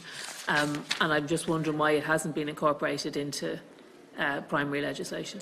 I suppose it's the regulator's interpretation of the threshold, that's what matters here. And my understanding is that we're satisfied that the regulators absolutely understand the seriousness, because it's poor professional performance, and that's where it becomes an issue. But I mean, we could probably argue the toss all day, every day, on whether the need for the word serious has to go in there. I would argue that we're not going to be relying on case law. It's the interpretation of the regulators who will be applying this, and their understanding of it. And I don't think they're in any doubt whatsoever. It's not that I don't think. I know there's no doubt at that level as a result of that judgment. But look, I'm not going to argue with you all day, every day. We actually substantially agree, so it's very hard to argue with a person when you're agreeing with them. You're a legislator, and you're entitled to your very strong view on the interpretation, so I don't have a supremacy in that particular, I don't have a supremacy to you in any regard, Deputy. I hasten to add. No, but we agree on this. It's only a question of the words. How necessary is it to include the word serious? Do we absolutely need, my own sense of it is that it's not necessary, and I'm very confident of that it's not necessary, but you're a legislator of equal import here, so that's, I'm going to... Thank you, Deputy O'Reilly. So, in relation to Section 29, then the question is that Amendment 22 be agreed. It's agreed. Look, there'll be a further stage, a report stage. If the Deputy still feels uncomfortable with it, that's 23. That's 22. So just agree 22. Sorry, the 22 be agreed. 23. We're taking not agreed at this stage. Oh, sorry, 22 is that? 22. Yeah, 22 was already discussed with Amendment 1. So that's agreed. That amendment be agreed? That's agreed. Yes, thank you. And then in relation to Amendment 23, which is the one we have been discussing, is the amendment being pressed, Deputy? I will move and withdraw the amendment, Chair, and I will seek further discussions in that regard. But we've agreed on this. It's just a question of the words. Thanks, Chair. Thank you, Deputy O'Reilly. The question then is that Section 29, as amended, stand part of the bill. Well, 22 was, yeah. That Section 29, as amended, stand part of the bill. Is that agreed? That's agreed. In relation to Section 30, there is one amendment, Amendment number 24, in the name of the Minister, already discussed with Amendment 1. The question is that Amendment 24 be agreed. That's agreed. The question then is that Section 30, as amended, stand part of the bill. Is that agreed? That's agreed. In relation to Section 31, there are two amendments, 25 and 26, both in the name of the Minister. Both involve new sections. They have already been discussed with Amendment 1. So the question is that Amendment 25 be agreed. It's agreed. Agreed? Agreed, yeah.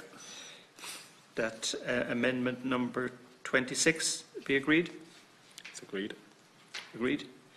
The question then is that Section 31, as amended, stand part of the bill. It's agreed. That Section 32 stand part of the bill. Agreed.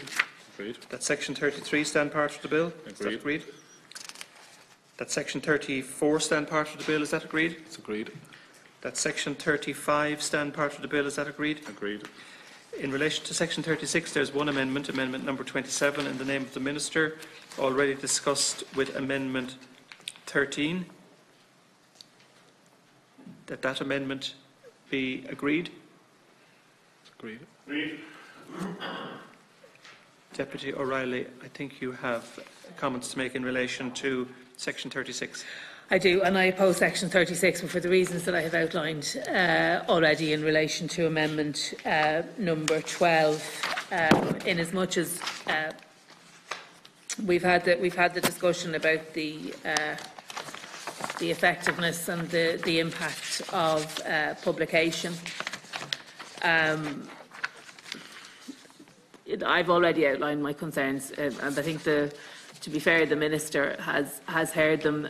My concern is to balance the rights of the regulator with the rights of the general public, with the rights of the registrant, because there are three actors in any scenario, and I fundamentally believe that at the moment the system that's in place provides for an appeal at the level of the findings of an appeal at the level of the regulator in relation to publication. That's going to be completely removed, and it's automatically admonishment censure is automatically now always going to go to the High Court. And for all of the reasons that I don't want to keep labouring the point, but for all of the reasons that I've outlined, I don't think that is necessary. And that's not to say that I don't value, welcome anything that strengthens the public interest element of this, but I just don't feel, I think that's unnecessary and unduly harsh on the registrant. Thank you, Deputy O'Reilly. So the question then is that Section 36, as amended, be stand part of the bill? Agreed. Is that agreed? Agreed. Not agreed. But, so you're opposing Section 36 in its entirety? Yes, for the reasons outlined previously.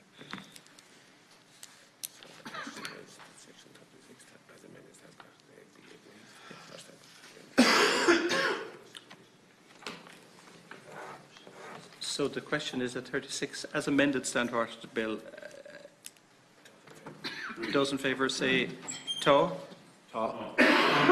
Those against say Neil. Neil. So I think that the question is carried. Is that agreed? In relation to Section 37, there's one amendment, Amendment number 28, in the name of the Minister. It's an insertion of a new section. It's already discussed with Amendment 1. The question is that Amendment 28 be agreed. Agreed. The question then is that Section 37, as amended, stand part of the bill. Is that agreed? Agreed. In relation to Section 38, there's one amendment, Amendment number 29, in the name of the Minister, already discussed with 16. The question is that Amendment 39 be agreed. Sorry, Amendment 29 be agreed. Agreed. The question then is that Section 38, as amended, stand part of the bill. Is that agreed? It's agreed. Section 39 stand part of the bill. It's agreed. Section 40 stand part of the bill. That's agreed. Section 41 stand part of the bill. Agreed. Section 32 stand part of the bill. Section 42 stand part of the bill. That Section 43 stand part of the bill. That's agreed. That Section 44 stand part of the bill. Agreed. That Section 45 stand part of the bill. Agreed. Section 46 stand part of the bill. Agreed. And that Section 37 stand part of the bill. Agreed. And that Section 38 stand part of the bill. Sorry, 48. 48. In relation to Section 49, there is one amendment. It is amendment number 30 in the name of Deputy Louise O'Reilly. It's the insertion of a new section and has already been discussed with amendment 23. Deputy O'Reilly. Chair, for the reasons I've outlined, I'm not going to go into them again. I think the Minister and his officials have heard my arguments in that regard. So are you pressing that amendment? I will move and withdraw the amendment, Chair. The question then is that section 49 stand part of the bill. Agreed. That section 50 stand part of the bill. Agreed. That section 51 stand part of the bill. Agreed. That section 52 stand part of the bill. Agreed. That section 53 stand part of the bill. Agreed. That section 54 stand part of the bill. Agreed. That section 55 stand part of the bill. Agreed. That section 56 stand part of the bill. Agreed. That section 57 stand part of the bill. Agreed. That section 58 stand part of the bill. Agreed. In relation to section 59, there is one amendment, amendment number 31, in the name of the Minister, already discussed with amendment 13. The question is that amendment 31 stand part of the bill. That's agreed. Oh, sorry, is amended. Yeah, agreed. Agreed. And there is a second amendment in relation to section 59, which is amendment 32 in the name of the Minister.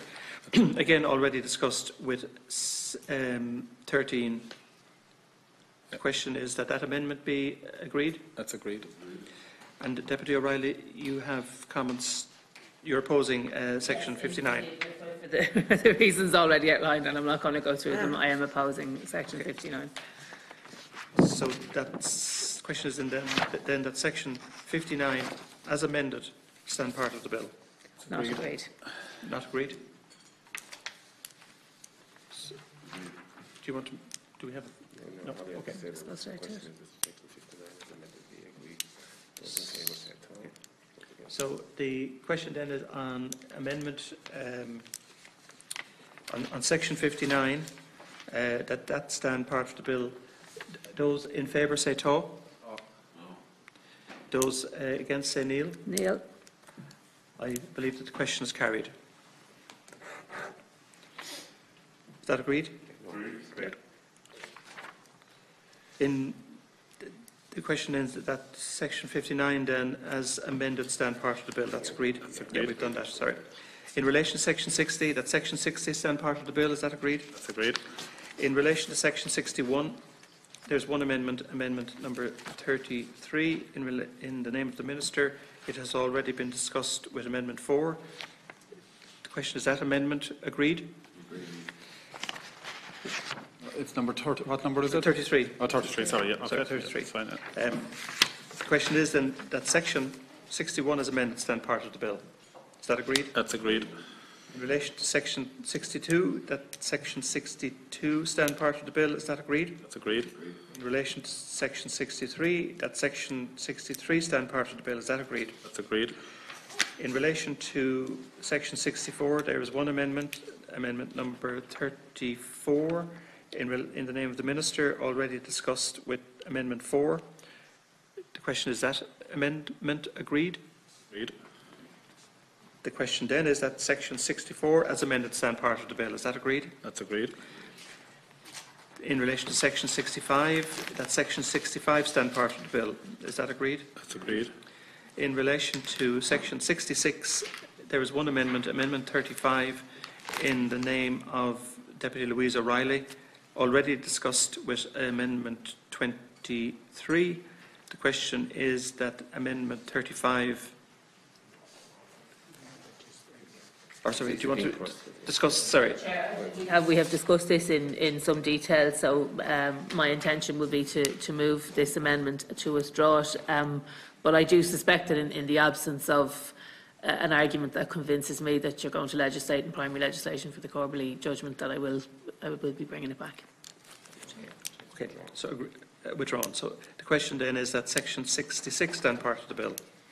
Agreed. Agreed. Agreed. That section 67 stand part of the bill. Is that agreed? Agreed. That section 68 stand part of the bill. Is that agreed? That's agreed. That section 69 stand part of the bill. Is that agreed? That's agreed. Section 70 stand part of the bill. Is that agreed? That's agreed. That section 71 stand part of the bill. Is that agreed? agreed. That Section 72 stand part of the bill. Is that agreed? That's agreed. That Section 73 stand part of the bill. Is that agreed? That's agreed. That Section 74 stand part of the bill. Is that agreed? That's agreed. That Section 75 stand part of the bill. Is that agreed? That's agreed. That Section 76 stand part of the bill. Is that agreed? That's agreed. In relation to Section 77, there is one amendment, amendment number 36, in the name of the Minister. 36 and 41 are related and will be discussed together. Minister. Yeah, Amendment 36 is consequential on Amendment 41. The bill provides for the establishment of a register of doctors by the Medical Council. This is a register of doctors who are required to undergo a period of supervised practice and/or academic training, which allows an applicant with mutual recognition rights under the Professional Qualifications Directive to reach the standard required for registration on the Register of Medical Practitioners. These amendments address an oversight in the bill and will ensure that doctors on the Register of doctors are subject to Parts 7, 8 and 9 of the Medical Practitioners Act. These parts relate to complaints and the imposition of sanctions. These amendments will ensure that the full provision of the complaints process will apply to medical practitioners on the Register of Adapters in the same way as they do to persons on the Register of Interns and on the Register of Medical Practitioners. The proposed text necessitates removal of Section 95 of the bill, which relates solely to interns, and replacement with this new text, which relates to interns and adapters. Thank you, Minister. Any comments on that?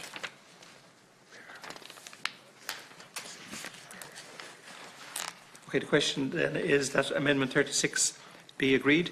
It's agreed. The question then is that Section 77 as amended stand part of the bill. That's agreed.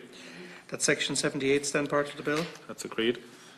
The question is that Section 79 stand part of the bill. That's agreed. The question is that Section 80 stand part of the bill. Is that agreed? That's agreed. That Section 81 stand part of the bill. Is that agreed? That's agreed. In relation to Section 82, there is one amendment, Amendment 37, in the name of the Minister, already discussed with Amendment 4. The question is that Amendment 37 be agreed. That's agreed. The question then is that Section 82, as amended, stand part of the bill. Is that agreed? That's agreed. Section 83, there's one amendment, Amendment number 38, in the name of the Minister, already discussed with Amendment number 4. The question is that is Amendment 38 agreed? It's agreed. The question then is that Section 83, as amended, stand part of the bill. Is that agreed? That's agreed. That Section 84, in relation to Section 84, that Section 84 stand part of the bill. Is that agreed? That's agreed. That Section 85 stand part of the bill. Is that agreed? It's agreed. In relation to Section 86, there are two amendments, Amendment 39 and 40, both in the name of the Minister. 39 and 40 are related and will be discussed together. Yeah, and just to alert the deputies, this is the one we were referring to earlier. In 2008, the HSE introduced a requirement that consultants be registered on the Specialist Division of the Medical Council Register. Consultants appointed prior to 2008 under the standard recruitment arrangements in place for the filling of consultant posts at the time did not have to be registered in this division. The Medical Practitioners Act 2007 included a provision allowing a 5-year period in which the Council could grant registration to any medical practitioner who, being able to be registered in the General Division, satisfied the Council that he or she had obtained sufficient training and experience such as he or she should be registered as a specialist in that list. A small number of consultants appointed prior to 2008 did not avail themselves of this provision. They are unable to apply for registration on the Specialist Division because they do not have the specified qualifications for specialist registration. This relates to a small number of consultants, approximately 30 to 40, Chairman. The amendment would enable the Medical Council to register in the Specialist Division a medical practitioner who is currently registered in the General Division and who satisfies the Council that he or she has obtained sufficient training and expertise such that he or she should be registered as a specialist. This window of registration will be available for 1 year from the commencement of the relevant section of the bill. The amendment also provides that within this time frame and for the purposes of the above provision, the Medical Council will work with specialist training bodies to assist medical practitioners registered in the General Division to achieve the necessary standard for registration in the Specialist Division. Margaret. Thank you, Minister. Deputy Donnelly. Thanks, Minister. I won't repeat what I was saying earlier on. Obviously, it's a serious issue. Could you just repeat, Minister, if you wouldn't mind? There was a sentence you gave, which was that they do not have the what? Could you just repeat? Okay. They do not have the specified qualifications for specialist registration. The specified qualifications for specialist registration. Do not have the specified qualifications. So the concern, obviously, is that if they don't have the specified qualifications, why would we be creating an opportunity for them to be registered as consultants? Can they not just? Why is it not the case that the position is you don't have the specified qualifications? Get them. We'll support you in getting them. And when you get them, you can go through the same procedure as everybody else. Why are we creating an exception for this group? Because the qualification. Yeah, like they were correctly appointed as consultants, but they missed the window that was there for them to register at that time. Okay, that's the qualification. They have the necessary experience, as I said in my piece there, and they have the necessary training. But there's a, I suppose, it's more than technical, to be fair. It's yeah.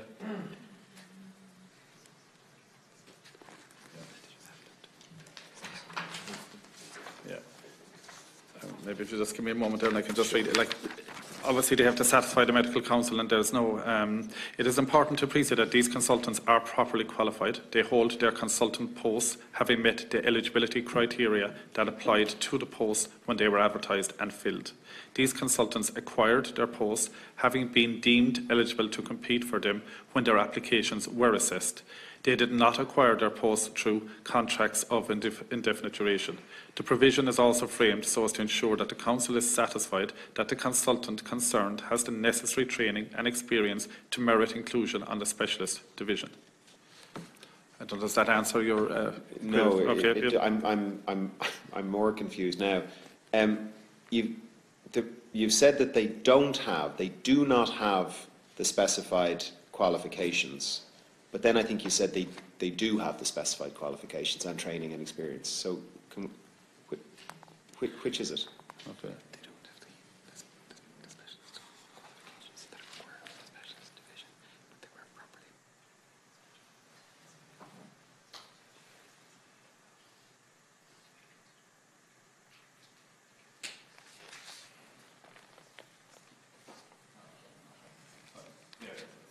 It's complicated, and I know the seriousness of it as well, and I appreciate where the Deputy, and I've heard the Deputy speak on this issue many times. The specialist register has, an added layer of qualifications necessary. They have qualifications to act as or not to act, but to work as a consultant, and they have the necessary training and experience.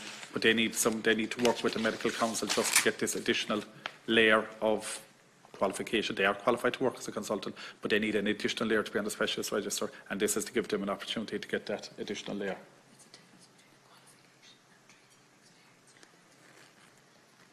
All right. Yeah. So I suppose it's the difference between the qualification and the training and experience of somebody in that field as well. And this is to allow them to work with the medical council, as I said, to achieve what is, the very higher layer on the specialist register. They still are.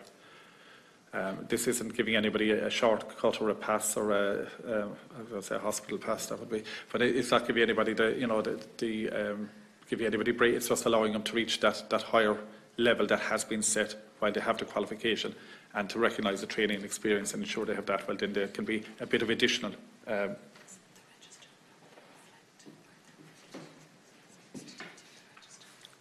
Deputy O'Reilly. Can I just ask a quick question there? So this is the difference between qualification and experience and training.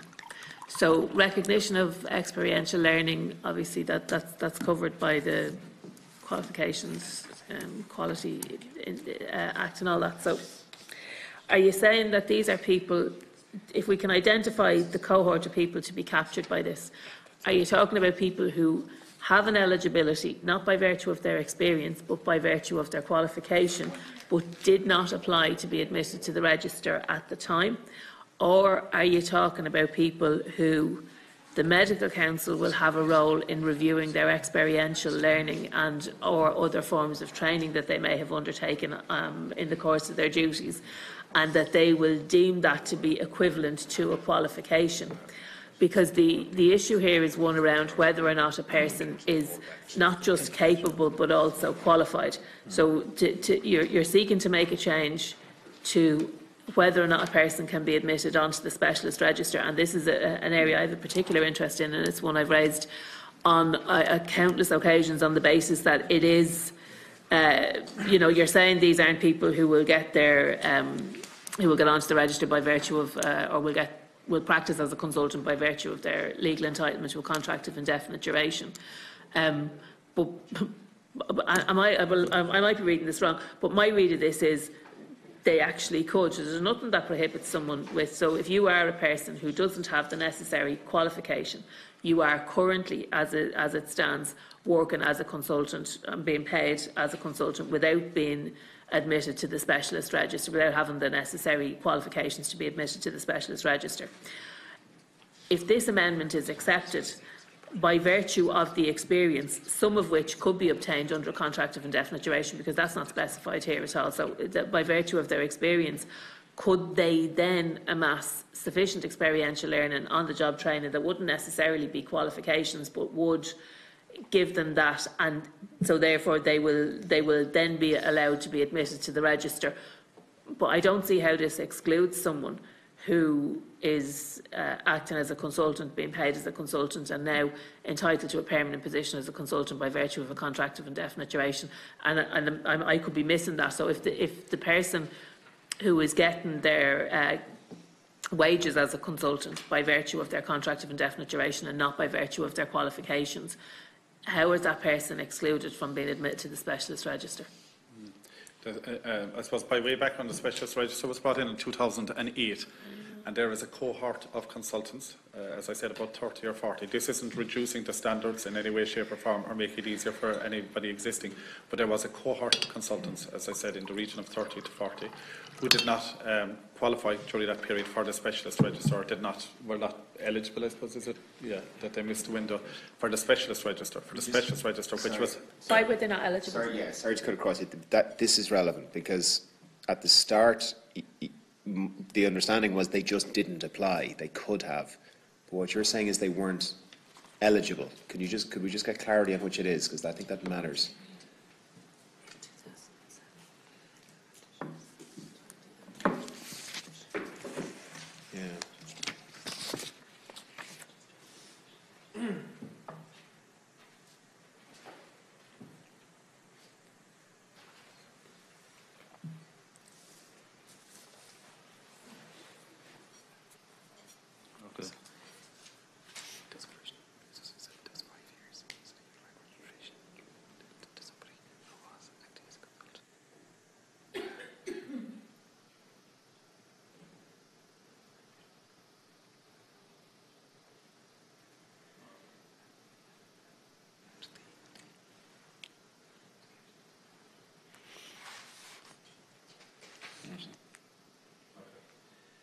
And apologies if I'm not being coherent and clear enough on this, because I get the importance of it, obviously.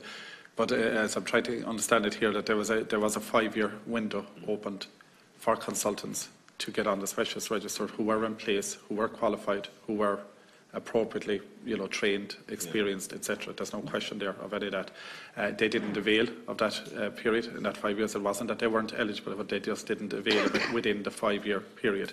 And what we're essentially looking here to do is to open that window again. And this was at the time when the specialist register was introduced under the Act of 2007. Was it the Healthcare Act or the Medical Practitioners Act 2007, which was establishing the specialist register. And there was a 5-year window. There was 30 to 40 consultants in post still in post, who didn't avail of that window and have continued in post and are not on the specialist register. And this allows them an opportunity to effectively apply to be on the specialist register. It doesn't reduce the requirements that they have to meet, which is the concern of the deputies opposite. There's no way, it doesn't diminish in any way, shape or form the necessary training, experience and qualification. It just gives them an opportunity to apply to be on the specialist register. So we're reopening the window that was put in legislation, that was opened and closed within a 5-year period, and they didn't avail of that during that period. Thank you, Minister. Can I ask then, because that seems reasonable, if that's all it is, but I think that may be contrary to certainly my understanding of what was said initially. So I think what I heard initially was that this group do not have the requisite qualifications.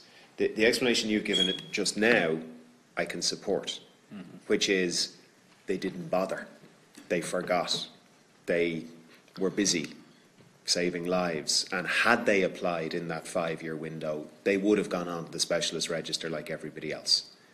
And they didn't, and now we're trying to clean that up for good reasons. If that's the rationale, I can support that. But what I heard was they're not on it because they don't have the requisite qualifications. So was that maybe just incorrect? No, as it happens, it wasn't correct, and I appreciate the last contribution I made was more helpful than some of the previous contributions, to acknowledge that. But like, the issue was, during that, the reason there was a 5-year window there, because there was a chance you may have required an additional, a layer of something or other, vis-a-vis qualification or whatever, to be on the specialist register. So there was a 5-year window there to do that, So there is an element of both to it. They may require these people, they're perfectly qualified, trained, experienced, all the rest, but to get on the specialist register, there's another layer of whatever you may need to do a course in.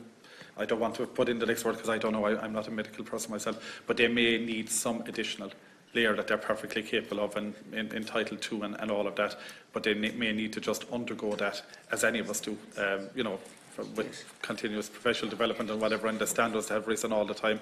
They may have been eligible at the time, and the goalposts have changed now, and they wouldn't be eligible because it has increased since that time, and they may need to fill that gap.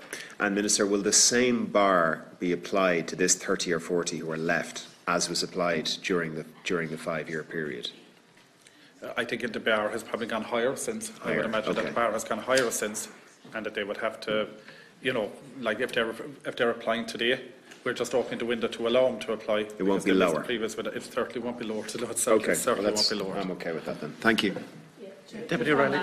I don't think that we're referring here to people who couldn't be bothered. I think there are possibly people who were on maternity leave, were on sick leave, or who weren't in a position to do it at the time, and they were given the 5 years to get whatever qualifications that they would have and to move themselves over, and they didn't in that time. Okay, so are you certain that we are only talking about that 30 to 40 group? Because it does seem a little bit broader, and that people who are not necessarily in that group, so we're literally talking about people who could have, and who for whatever reason, maybe they were on maternity leave, maybe they were on sick leave, maybe they were studying abroad, there could be a million reasons, right? But for whatever reason, they chose not to apply to be a member of the specialist register. So it's only that group that it's limited. So there's nobody who would fall outside the scope of that group who would be able to benefit by this. And if you, Minister, I'm happy to take your word on that. Obviously, if you can. But my read of it is this is open-ended enough that people could benefit who are not in that 30 to 40 small little group. We're literally talking about people who, in the intervening period between 2008 and 2013, would have had an opportunity to go onto the specialist register but haven't. But my read of this now is that people who are not in that very tight little group could benefit by this and could get themselves onto the specialist register. That being the case, I couldn't support it, but if it is the case that you're confident that this is only ring-fenced to that very tight little group, then obviously well, I suppose obviously, and I know the Deputy isn't suggesting that we're legislating for 30 or 40 individuals, no, and I know you're not suggesting that, but I just said maybe for people listening outside, just like that. But it is a change that will impact on, there's 30 or 40 people that are already doing the job in place. There is a larger cohort of consultants out there at the moment that are not on the specialist register, that may be acting up as consultants, and this does not facilitate them in any way to move up, whatever. This is designed around 30 or 40 that have the necessary experience, training and qualification, but for a bureaucratic or whatever word you want to say reason, didn't get to be on the specialist register at the time, but are perfectly entitled to be on it, provided that, they may have to work with a medical council, as I said, on some level, but provided they do that, they're perfectly entitled on every other way. And this is the medical council will continue to have that standard there. This is not legislation to diminish the standards of consultants in this country in any way, shape or form. This is just, we all know where anomalies occur when legislation changes individuals and can impact negatively on one cohort and massively positively on another. Yeah. So this is a fairness measure to allow those people have the same right to access the specialist register or become on the special register as their colleagues have that they've been working alongside. Okay, and I fully appreciate that, and I think that is actually fair, and I think it does balance things.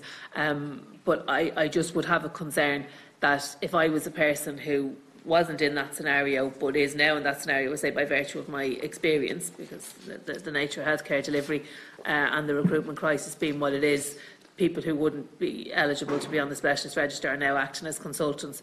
So would I not be able to claim under this section of the Act, would I not be able to claim an entitlement to entry to the specialist register by virtue of my experiential learning, training and anything that doesn't necessarily amount to a qualification? So could I not do what this 30 to 40 group could potentially do, which is go to the Medical Council and say, well, I want recognition for, because like, these people are acting as consultants, so all of their experience since they took up the acting post, whether they're on a CID or not, they're still acting. So would I not be entitled to the benefit of the Act? Would it not be unfair if this goes through as is? Would it not be deemed by me as a person who falls outside of that? Would I not look to the other person beside me and say, well, no, that's not fair, I want the benefit of that legislation as well, and seek to go to the Medical Council? And that would be my primary concern in this regard. Yeah.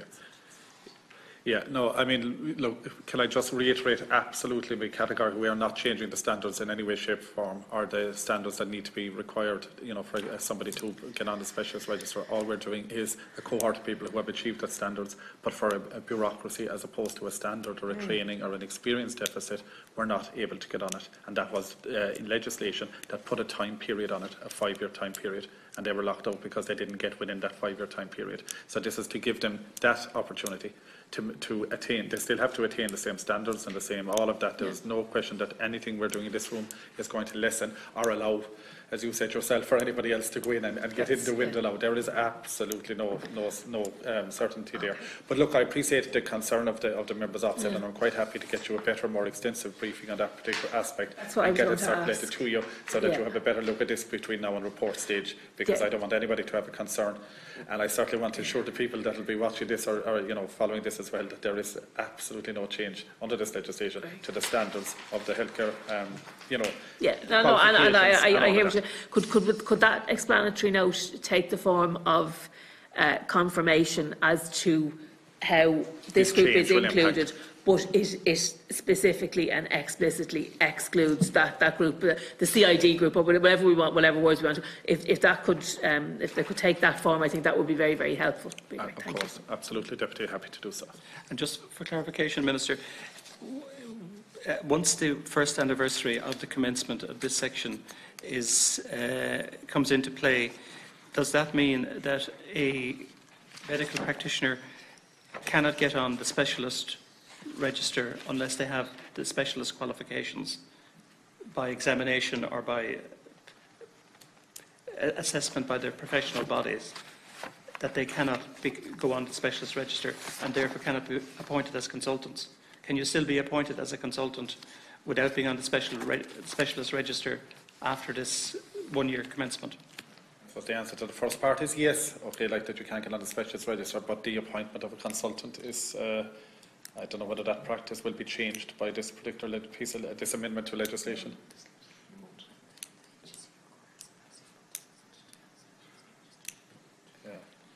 Yeah. Look, I'm not certain of that because I know there was a judgment in the courts on that, wasn't there? So. Look, I'll get that provided for you, Chairman, as well, if that's okay, as part of the briefing, because that would involve the existing legislation as well. I would have to review that to see where, you know, what that points to. This wouldn't change it. This particular amendment wouldn't change it, but I have to just look at the other legislation to give you the overall picture of your question, which is into the future. How stands people who are acting as consultants but not on the specialist register? I think that's essentially your query. Okay, thank you. Thank you. So the question then is in relation to Amendment 39 of Section 86, that amendment be agreed? Agreed. And that Amendment 40 in relation to Section 86, that amendment be agreed? Subject to the clarifications we'll get you. The question is in that Section 86 as amended stand part of the bill. Just to remind members, we have a second session in relation to Brexit, so will we continue to examine this piece of legislation? Are you happy to continue? There are 14 amendments left. This next session's at 12, Chair. Is it? 11. Oh, 11. Yeah. Sorry. Will we proceed? We'll proceed for, okay. 9 or 10 done anyway. Section, Happy to oblige. I'd like to show the deputy. that's section 87. The question is that section 87 stand part of the bill? Agreed. Agreed. That section 88 stand part of the bill? Is that agreed? Section 89 stand part of the bill? Is that agreed? Agreed. Section 90 stand part of the bill? Is that agreed? That section 91 stand part of the bill? Is that agreed? That section 92 stand part of the bill? Is that agreed? That section 93 stand part of the bill? Is that agreed? That section 94 stand part of the bill? Is that agreed? In relation to section 95, there's one amendment, Amendment 41, in the name of the Minister. It's a new section, already discussed with Amendment 36. Acceptance of this amendment involves the deletion of section 95 of the bill. Minister. That's agreed, yeah, that's just a consequence of the previous amendment. So, proposed as is. So that Amendment 41 be agreed? Agreed. The question then is that section 95 be deleted from the bill. It's agreed. That section 96 stand part of the bill. Agreed. Section 97 stand part of the bill. Agreed. Section 98 stand part of the bill. Agreed. Agreed. That section 99 stand part of the bill. Agreed. Section 100 stand part of the bill. Agreed. That section 101 stand part of the bill. Agreed. Section 102 stand part of the bill. It's agreed. Section 103 stand part of the bill. It's agreed. Sorry. Yes. Minister, on section 103, the IMO had concerns. They were wondering if it made sense for proceedings to be held in camera until adverse findings were made, at which point the whole thing would be made public. I'm in two minds about it. We want as much transparency as possible. I think their concern is that for practitioners who might have vexatious or well-intentioned but just, non-substantiated allegations made, that the proceeding itself could cause a lot of damage. And when the finding is not, or no finding is made against the practitioner, that damage potentially remains because of the public nature of the hearings. I'm also cognizant of the fact that court cases are in public, regardless of what the findings are, and by exceptional circumstance are held in camera for children and family law and so forth. So I just would like your view on the concerns raised by the representative body, if I may. Yeah. I suppose one of the basic principles underpinning the justice system is that justice should not only be done but be seen to be done, and we can debate that principle here in this forum or any other forum, but that is the accepted principle on which we based this. So, if we think it should be in camera, look, there's, of course, there's concerns. We've accepted those concerns, or the judicial system has in childcare cases where they're held in camera, and there are exceptions where it isn't. There isn't any amendment that I can address or speak to on it.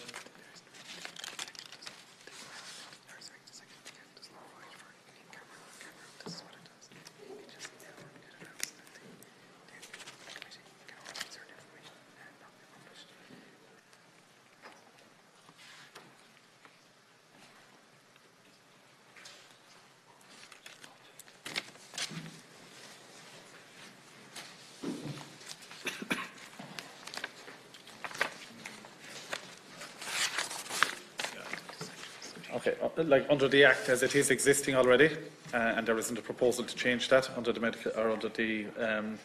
Medical Practitioners Act, it is that they are held in camera. So that's what's there. In public. My apologies. Yeah. that are held in public. That's the existing norm, and there isn't a proposal here to change that. What this particular amendment does propose to do is that the Practice Committee, the Fitness to Practice Committee, may order that certain information regarding hearing should not be published. So, I mean, it's introducing a degree of latitude to the pre-existing legislation and allowing for situations where the Fitness Practice Committee can decide that that's not in the public interest. So I think it actually is addressing your concern, I think, if I'm reading it correct. Okay. The question then is that section 103 stands part of the bill. Is that agreed? Agreed. That section 104 stand part of the bill. Is that agreed? Agreed. That section 105 stand part of the bill. Is that agreed? That's agreed. That section 106 stand part of the bill. Is that agreed? That's agreed. That section 107 stand part of the bill. Is that agreed? That's agreed. Section 108 stand part of the bill. Is that agreed? That's agreed. That section 109 stand part of the bill. Is that agreed? That's agreed. That section 110 stand part of the bill. Is that agreed? Agreed. That section 111 stand part of the bill. Is that agreed? Agreed. That section 112 stand part of the bill. Is that agreed? That's agreed. That section 113 stand part of the bill. Is that agreed? That's agreed. That section 114 stand part of the bill. Is that agreed? That's agreed. That section 115 stand part of the bill. Is that agreed? That's agreed. That section 116 stand part of the bill. Is that agreed? In relation to section 117, there is one amendment, amendment number 42, in the name of the Minister, already discussed with 13. The question is that amendment 42 amendment 42 be agreed. Agreed. Deputy O'Reilly, you are opposing section 117. On the same basis as previously in relation to publication, we've already discussed that, so I am opposing it. So the question is that section 117, as amended, be agreed. And those in favour say Taw. Taw. Those against say Neil. Neil. I think the question is carried. The question then is that section 117, as amended, stand part of the bill. Is that agreed? That's agreed. Section 118 stand part of the bill. Is that agreed? That section 119 stand part of the bill. Is that agreed? Agreed. In relation to section 120, there is one amendment, amendment 43 in the name of the Minister, insertion of a new section that Minister. Thank you. Margaret, doctors are obliged to maintain their professional competence by following the requirements set by the Medical Council and by enrolling in professional competence schemes. Section 91 of the Medical Practitioners Act places a duty on the Medical Council to satisfy itself as to the ongoing maintenance of doctors' professional competence. Section 91(7) of the Act provides an explicit power for the Council to make a complaint to the Preliminary Proceedings Committee where a doctor in the Specialist Division or the Trainee Specialist Division fails despite being given an opportunity to meet the standard of competence that can be expected of them. The proposed amendment extends this power of the Council to also include doctors registered on two other registers, the General Division and the Supervised Division. This amendment will ensure that the Medical Council's powers of complaint in relation to professional competence apply to all relevant categories of doctor and will enhance patient safety. For Margaret. Thank you, Minister. The question is that amendment 43 be agreed. Agreed. The question then is that section 120 stand part of the bill. Is that agreed? That's agreed. That section 121 stand part of the bill. Is that agreed? That's agreed. Section 122 stand part of the bill. Is that agreed? That's agreed. In relation to section 123, there is one amendment in the name of the Minister, amendment number 44, already discussed with 4. The question is that amendment 44 be agreed. Agreed. The question then is that section 123, as amended, stand part of the bill. Is that agreed? That's agreed. That section 124 stand part of the bill. Is that agreed? Agreed. That's in relation to section 125. There's one amendment, amendment 45, in the name of the Minister, already discussed with 16. The question is that amendment 45 be agreed. Agreed. And then the question is that section 125, as amended, stand part of the bill. Is that agreed? Agreed. Section 126 stand part of the bill. Is that agreed? That section 120, in relation to section 127, there are two amendments. One, amendment 46 in the name of the Minister and 47 in the name of Deputy Louise O'Reilly. Amendment 46 has already been discussed with Amendment 4. The question is that Amendment 46 be agreed. That's agreed. Is that agreed? Thank you. And in relation to 47, already discussed with 23. Is the amendment being pressed, Deputy O'Reilly? It is, and I don't recall that we had considered this previously, have we? Already discussed with 23. I think it's the next one, is it? 49? No, yours says could be up, I'd say Deputy O'Reilly next 49. 47, yeah. 40. I have a note on 47 and I haven't scribbled all over it, which means I haven't come to it yet. What does it relate to? It relates to a fitness to practice committee making a finding against a nurse if there's not a nurse on the committee or a midwife. That's 49. That's amendment 49. Oh, my apologies. It is. Sorry, that I have first. Chair. So are you pressing amendment 47? No, Chair. No. No, I will move and withdraw. So the question then is that section 27, 127, as amended, stand part of the bill. Is that agreed? Agreed. Section 128 stand part of the bill. Is that agreed? Agreed. That section, in relation to section 129, there are two amendments, Amendment 48 in the name of the Minister and Amendment 49 in the name of Deputy Louise O'Reilly. If question 48 is agreed, 49 cannot be moved. 48 and 49 are related. 49 is a physical alternative to 48, and 48 and a 9 and 49 will be discussed together. So, Amendment 48 in your name, Minister. Thank you, Margaret. Again, at present, both a nurse and a midwife are required to sit in a preliminary proceedings committee of PPC and a fitness to practice committee of the Nursing and Midwifery Board. The requirement to have both on a PPC has caused operational problems for the regulator and in some cases has lengthened the time it takes for an inquiry to conclude. Section 129 of the bill removes this requirement. Since the bill was published, concerns were raised that Section 129 as drafted might have unintended consequences in relation to the composition of committees. Specifically, these concerns were that neither a nurse nor a midwife might be required to sit on a committee and that a nurse might not sit on a committee inquiring into a nurse and a midwife for a midwife.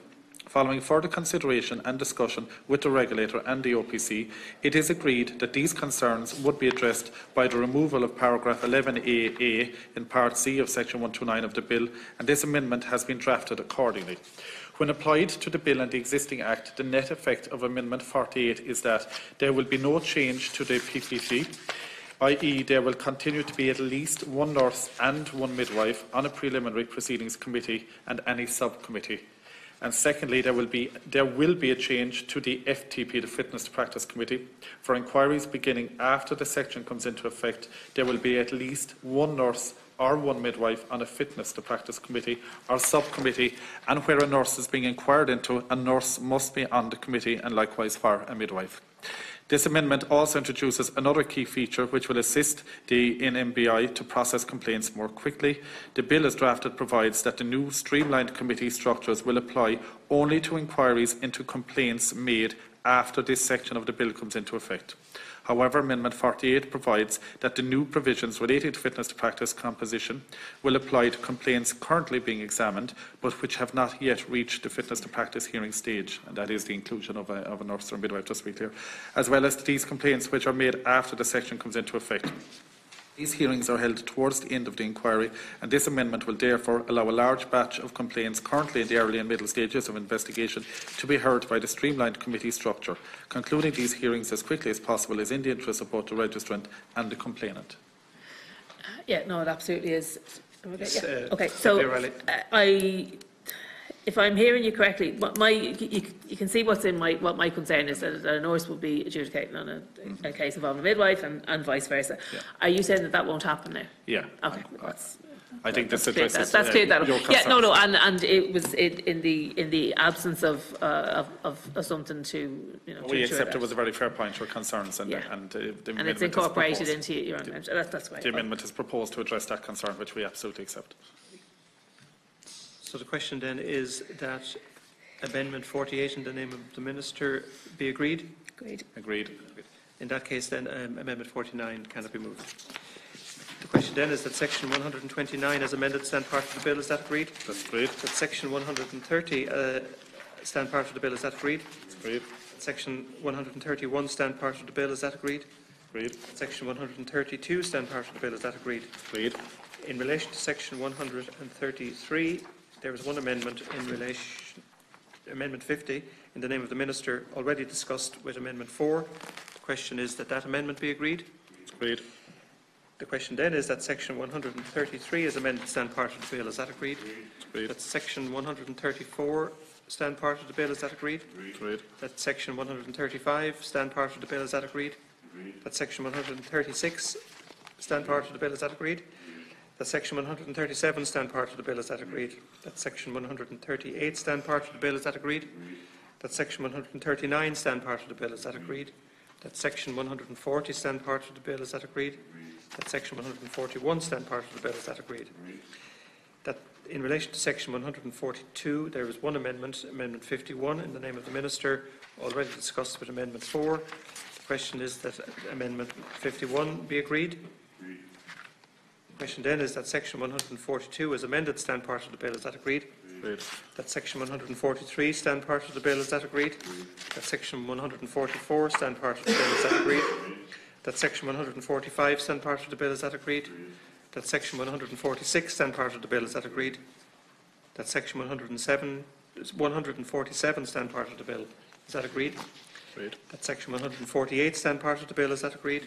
Section 149 stand part of the bill. Is that agreed? That Section 150 stand part of the bill. Is that agreed? That Section 151 stand part of the bill. Is that agreed? That Section 152 stand part of the bill. Is that agreed? Agreed. That Section 153 stand part of the bill. Is that agreed? That Section 154 stand part of the bill. Is that agreed? In relation to Section 155, the section is being opposed by Deputy O'Reilly. Chair, if I could just briefly speak to this. Section 155 proposes to amend Section 72, which requires that sanctions of advice or admonishment or censure are confirmed by a court. Currently, that's not the case. Okay, so there is a particular circumstance which was brought to my attention. It's not one I have a personal experience of, but there is a facility within the Nurses and Midwives Act for registrants to seek that hearings take place other than in public, and this can be granted by the Fitness to Practice Committee. And when it is granted, it predominantly involves cases where there is a relevant medical disability.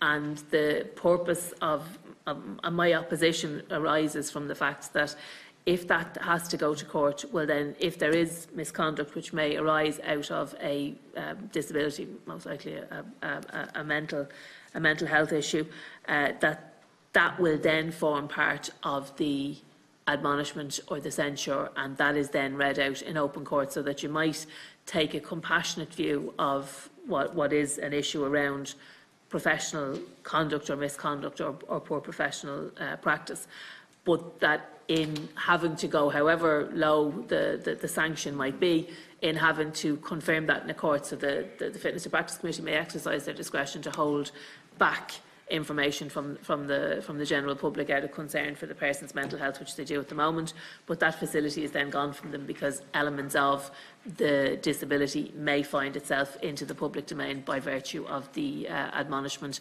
which will then be confirmed by the court in open court and go on the public record.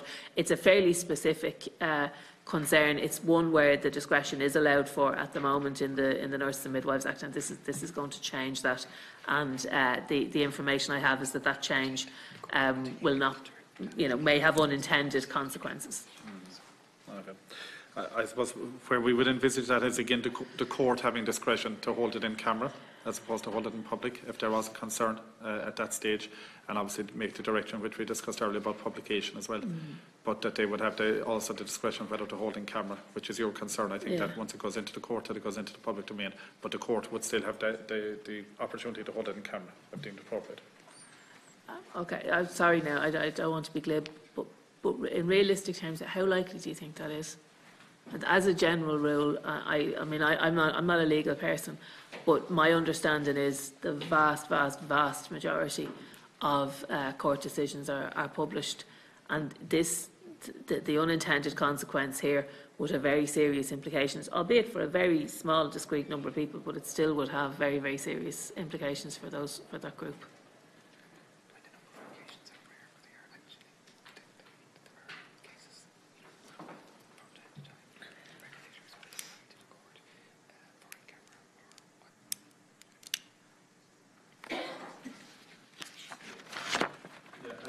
Obviously, I can't second guess what the courts will do, and I know you're not asking me directly to that, but to say how likely will it happen. But the regulator, there are existing situations where the regulator can actually ask for it to be held in camera, and it will be at the discretion of the regulator, which is what you were referring to, having the Fitness and Practice Committee having that discretion. While they don't make the decision, they would ask the courts, and we would anticipate that the courts would adjudicate fairly on that request, in the interest of, the courts would make the call on balancing the public interest versus the interest of the person who wishes to have the information, but the regulator would apply on their behalf and ask the courts to do it in camera if they had a concern, or if they had a, But Minister, if you just put yourself in the shoes of that individual while they wait for the High Court to sit to make that adjudication, that person, that person's going to be, if they already, have a disability that may have been material to the misconduct, you've then that added stress and pressure on top of them while they wait to see if the High Court is going to publish. I just think the facility that exists at the moment, whereby it doesn't go any further than the committee, it doesn't have to go to the court. I think the confirmatory nature of having to go to the court, I believe, is unduly burdensome. We've had this discussion out, I know, and I'm conscious that we have another session. I'm not going to labour the point, but Chair, I do want to record that I am opposed to Section 155. So the question is that Section 155 stand part of the bill. Is that agreed? Not agreed. Not agreed. Those in favour say Tá. Tá. Those against say Níl. Níl. I think the question is carried. The next question then is that Section 156 stand part of the bill. Is that agreed? That Section 157 stand part of the bill. Is that agreed? That Section 158 stand part of the bill. Is that agreed? That Section 159 stand part of the bill. Is that agreed? In relation to Section 160, there's one amendment, Amendment 52, in the name of the Minister, already discussed with 13. The question is that that amendment be agreed. Agreed. Deputy O'Reilly, you are opposing I am Section opposing 160. that, and Chair, I have outlined my reasons. I don't propose to go over them again, but I am opposing Section 160. The question is then that Section 160, as amended, stand part of the bill. Agreed. Not agreed. Those in favour say Tá. Tá. Those against? Níl. I believe that the question is carried. In relation to Section 161, that 161 stand part of the bill, is that agreed? That Section 162 stand part of the bill, is that agreed? That Section 163 stand part of the bill, is that agreed? Agreed. In relation to Section 164, there's one amendment, Amendment 53, in the name of the Minister, already discussed with Amendment 4. The question is that amendment agreed? The question then is that Section 164, as amended, stand part of the bill. Agreed. That Section 165 stand part of the bill. Agreed. In relation to Section 166, there is one amendment, Amendment 54, in the name of the Minister, already discussed with Amendment 16. The question is that Amendment 54 be agreed. Agreed. The question then is that Section 166, as amended, stand part of the bill. Is that agreed? Agreed. Section 167, that Section 167 stand part of the bill. Is that agreed? Agreed. In relation to Section 168, there is one amendment, Amendment 55, in the name of the Minister. It's the insertion of a new section. Minister. Thank you. I move amendment number 55. The Professional Qualifications Directive requires each Member State to designate a competent authority for a profession regulated for the purposes of the directive. The amendment gives the Minister for Health the power to designate the HSE as a competent authority to compare the equivalence of non-Irish qualifications to the qualification it sets for certain health professions, which are not regulated on a statutory basis, but which are regulated for the purposes of the EU Professional Qualifications Directive. Currently, the Minister is a competent authority for these professions. The amendment being moved allows the Minister by order to designate the HSE as competent authority for those professions for which it sets the qualifications required for the pursuit of that profession in the publicly funded health sector, and which will not be subject to statutory regulation by CORU. The professions which currently come within the scope of the directive are those of audiologist and environmental health officer. Thank you, Minister. The question is then that Amendment 55 be agreed? Agreed. Thank you. That Section 168 then, as amended, be agreed? Thank you. Or stand part of the bill, sorry. Agreed? Agreed. And finally, Section 169. That Section 169 stand part of the bill. Is that agreed? Thank you. This be the title of the bill.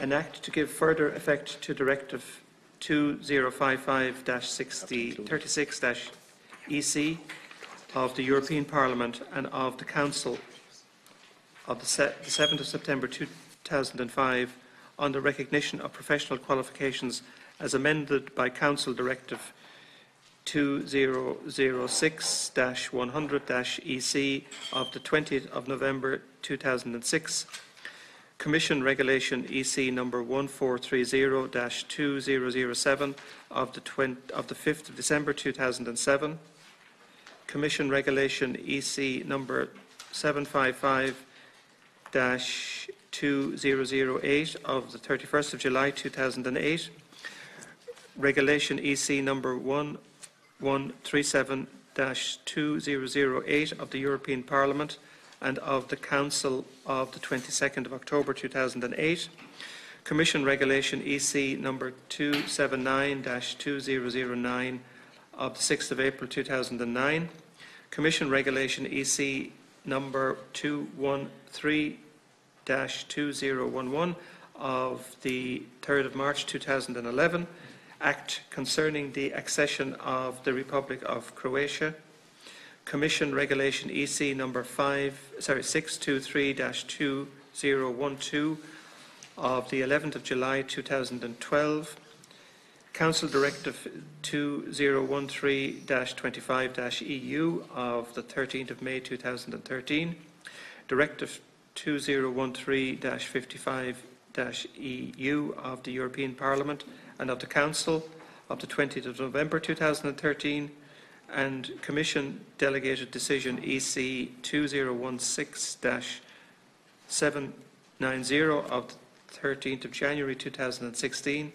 and for that purpose to amend the Dentist Act of 1985, the Health and Social Care Professional Act of 2005, the Pharmacy Act of 2007, the Medical Practitioners Act of 2007, and the Nurses and Midwives Act of 2011, to make provision for certain other amendments to those acts, to make provision for certain amendments of the Health Act 1953, the Health Identifiers Act of 2014, and the Children and Family Relationship Act 2015, and to provide for related matters.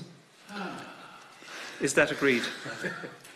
Agreed, Chair. Sorry, Chair, can you just say that bit again? No. Chair, can I just flag one without just bringing the whole party to a complete end? Can I just flag just the intention which is necessary, I believe, at this stage, that the Minister will wish possibly to make a further amendment at report stage. The bill provides that a regulator shall advise its equivalent body in another jurisdiction where the regulator has reason to believe that the practitioner is registered as soon as practicable after it has applied a sanction. The Minister may put down an amendment to specifically provide that a regulator may similarly advise its equivalent body in another jurisdiction of the immediate suspension of a registrant prior to or during an inquiry where the regulator has reason to believe that the practitioner is registered. That's just to flag that intention that the Minister may do it at report stage. So, thank you, Minister, for that. As consideration of the bill has been completed in accordance with Standing Order 87, the following message will be sent to the Clerk of the Dáil. The Select Committee on Health has completed its consideration of the Regulated Professions Health and Social Care Amendment Bill 2019 and has made amendments to that bill. Is that agreed? Agreed. I'd like to thank the Minister and your officials, Minister, for coming in this morning and giving consideration of the bill. This Select Committee is now adjourned sine die.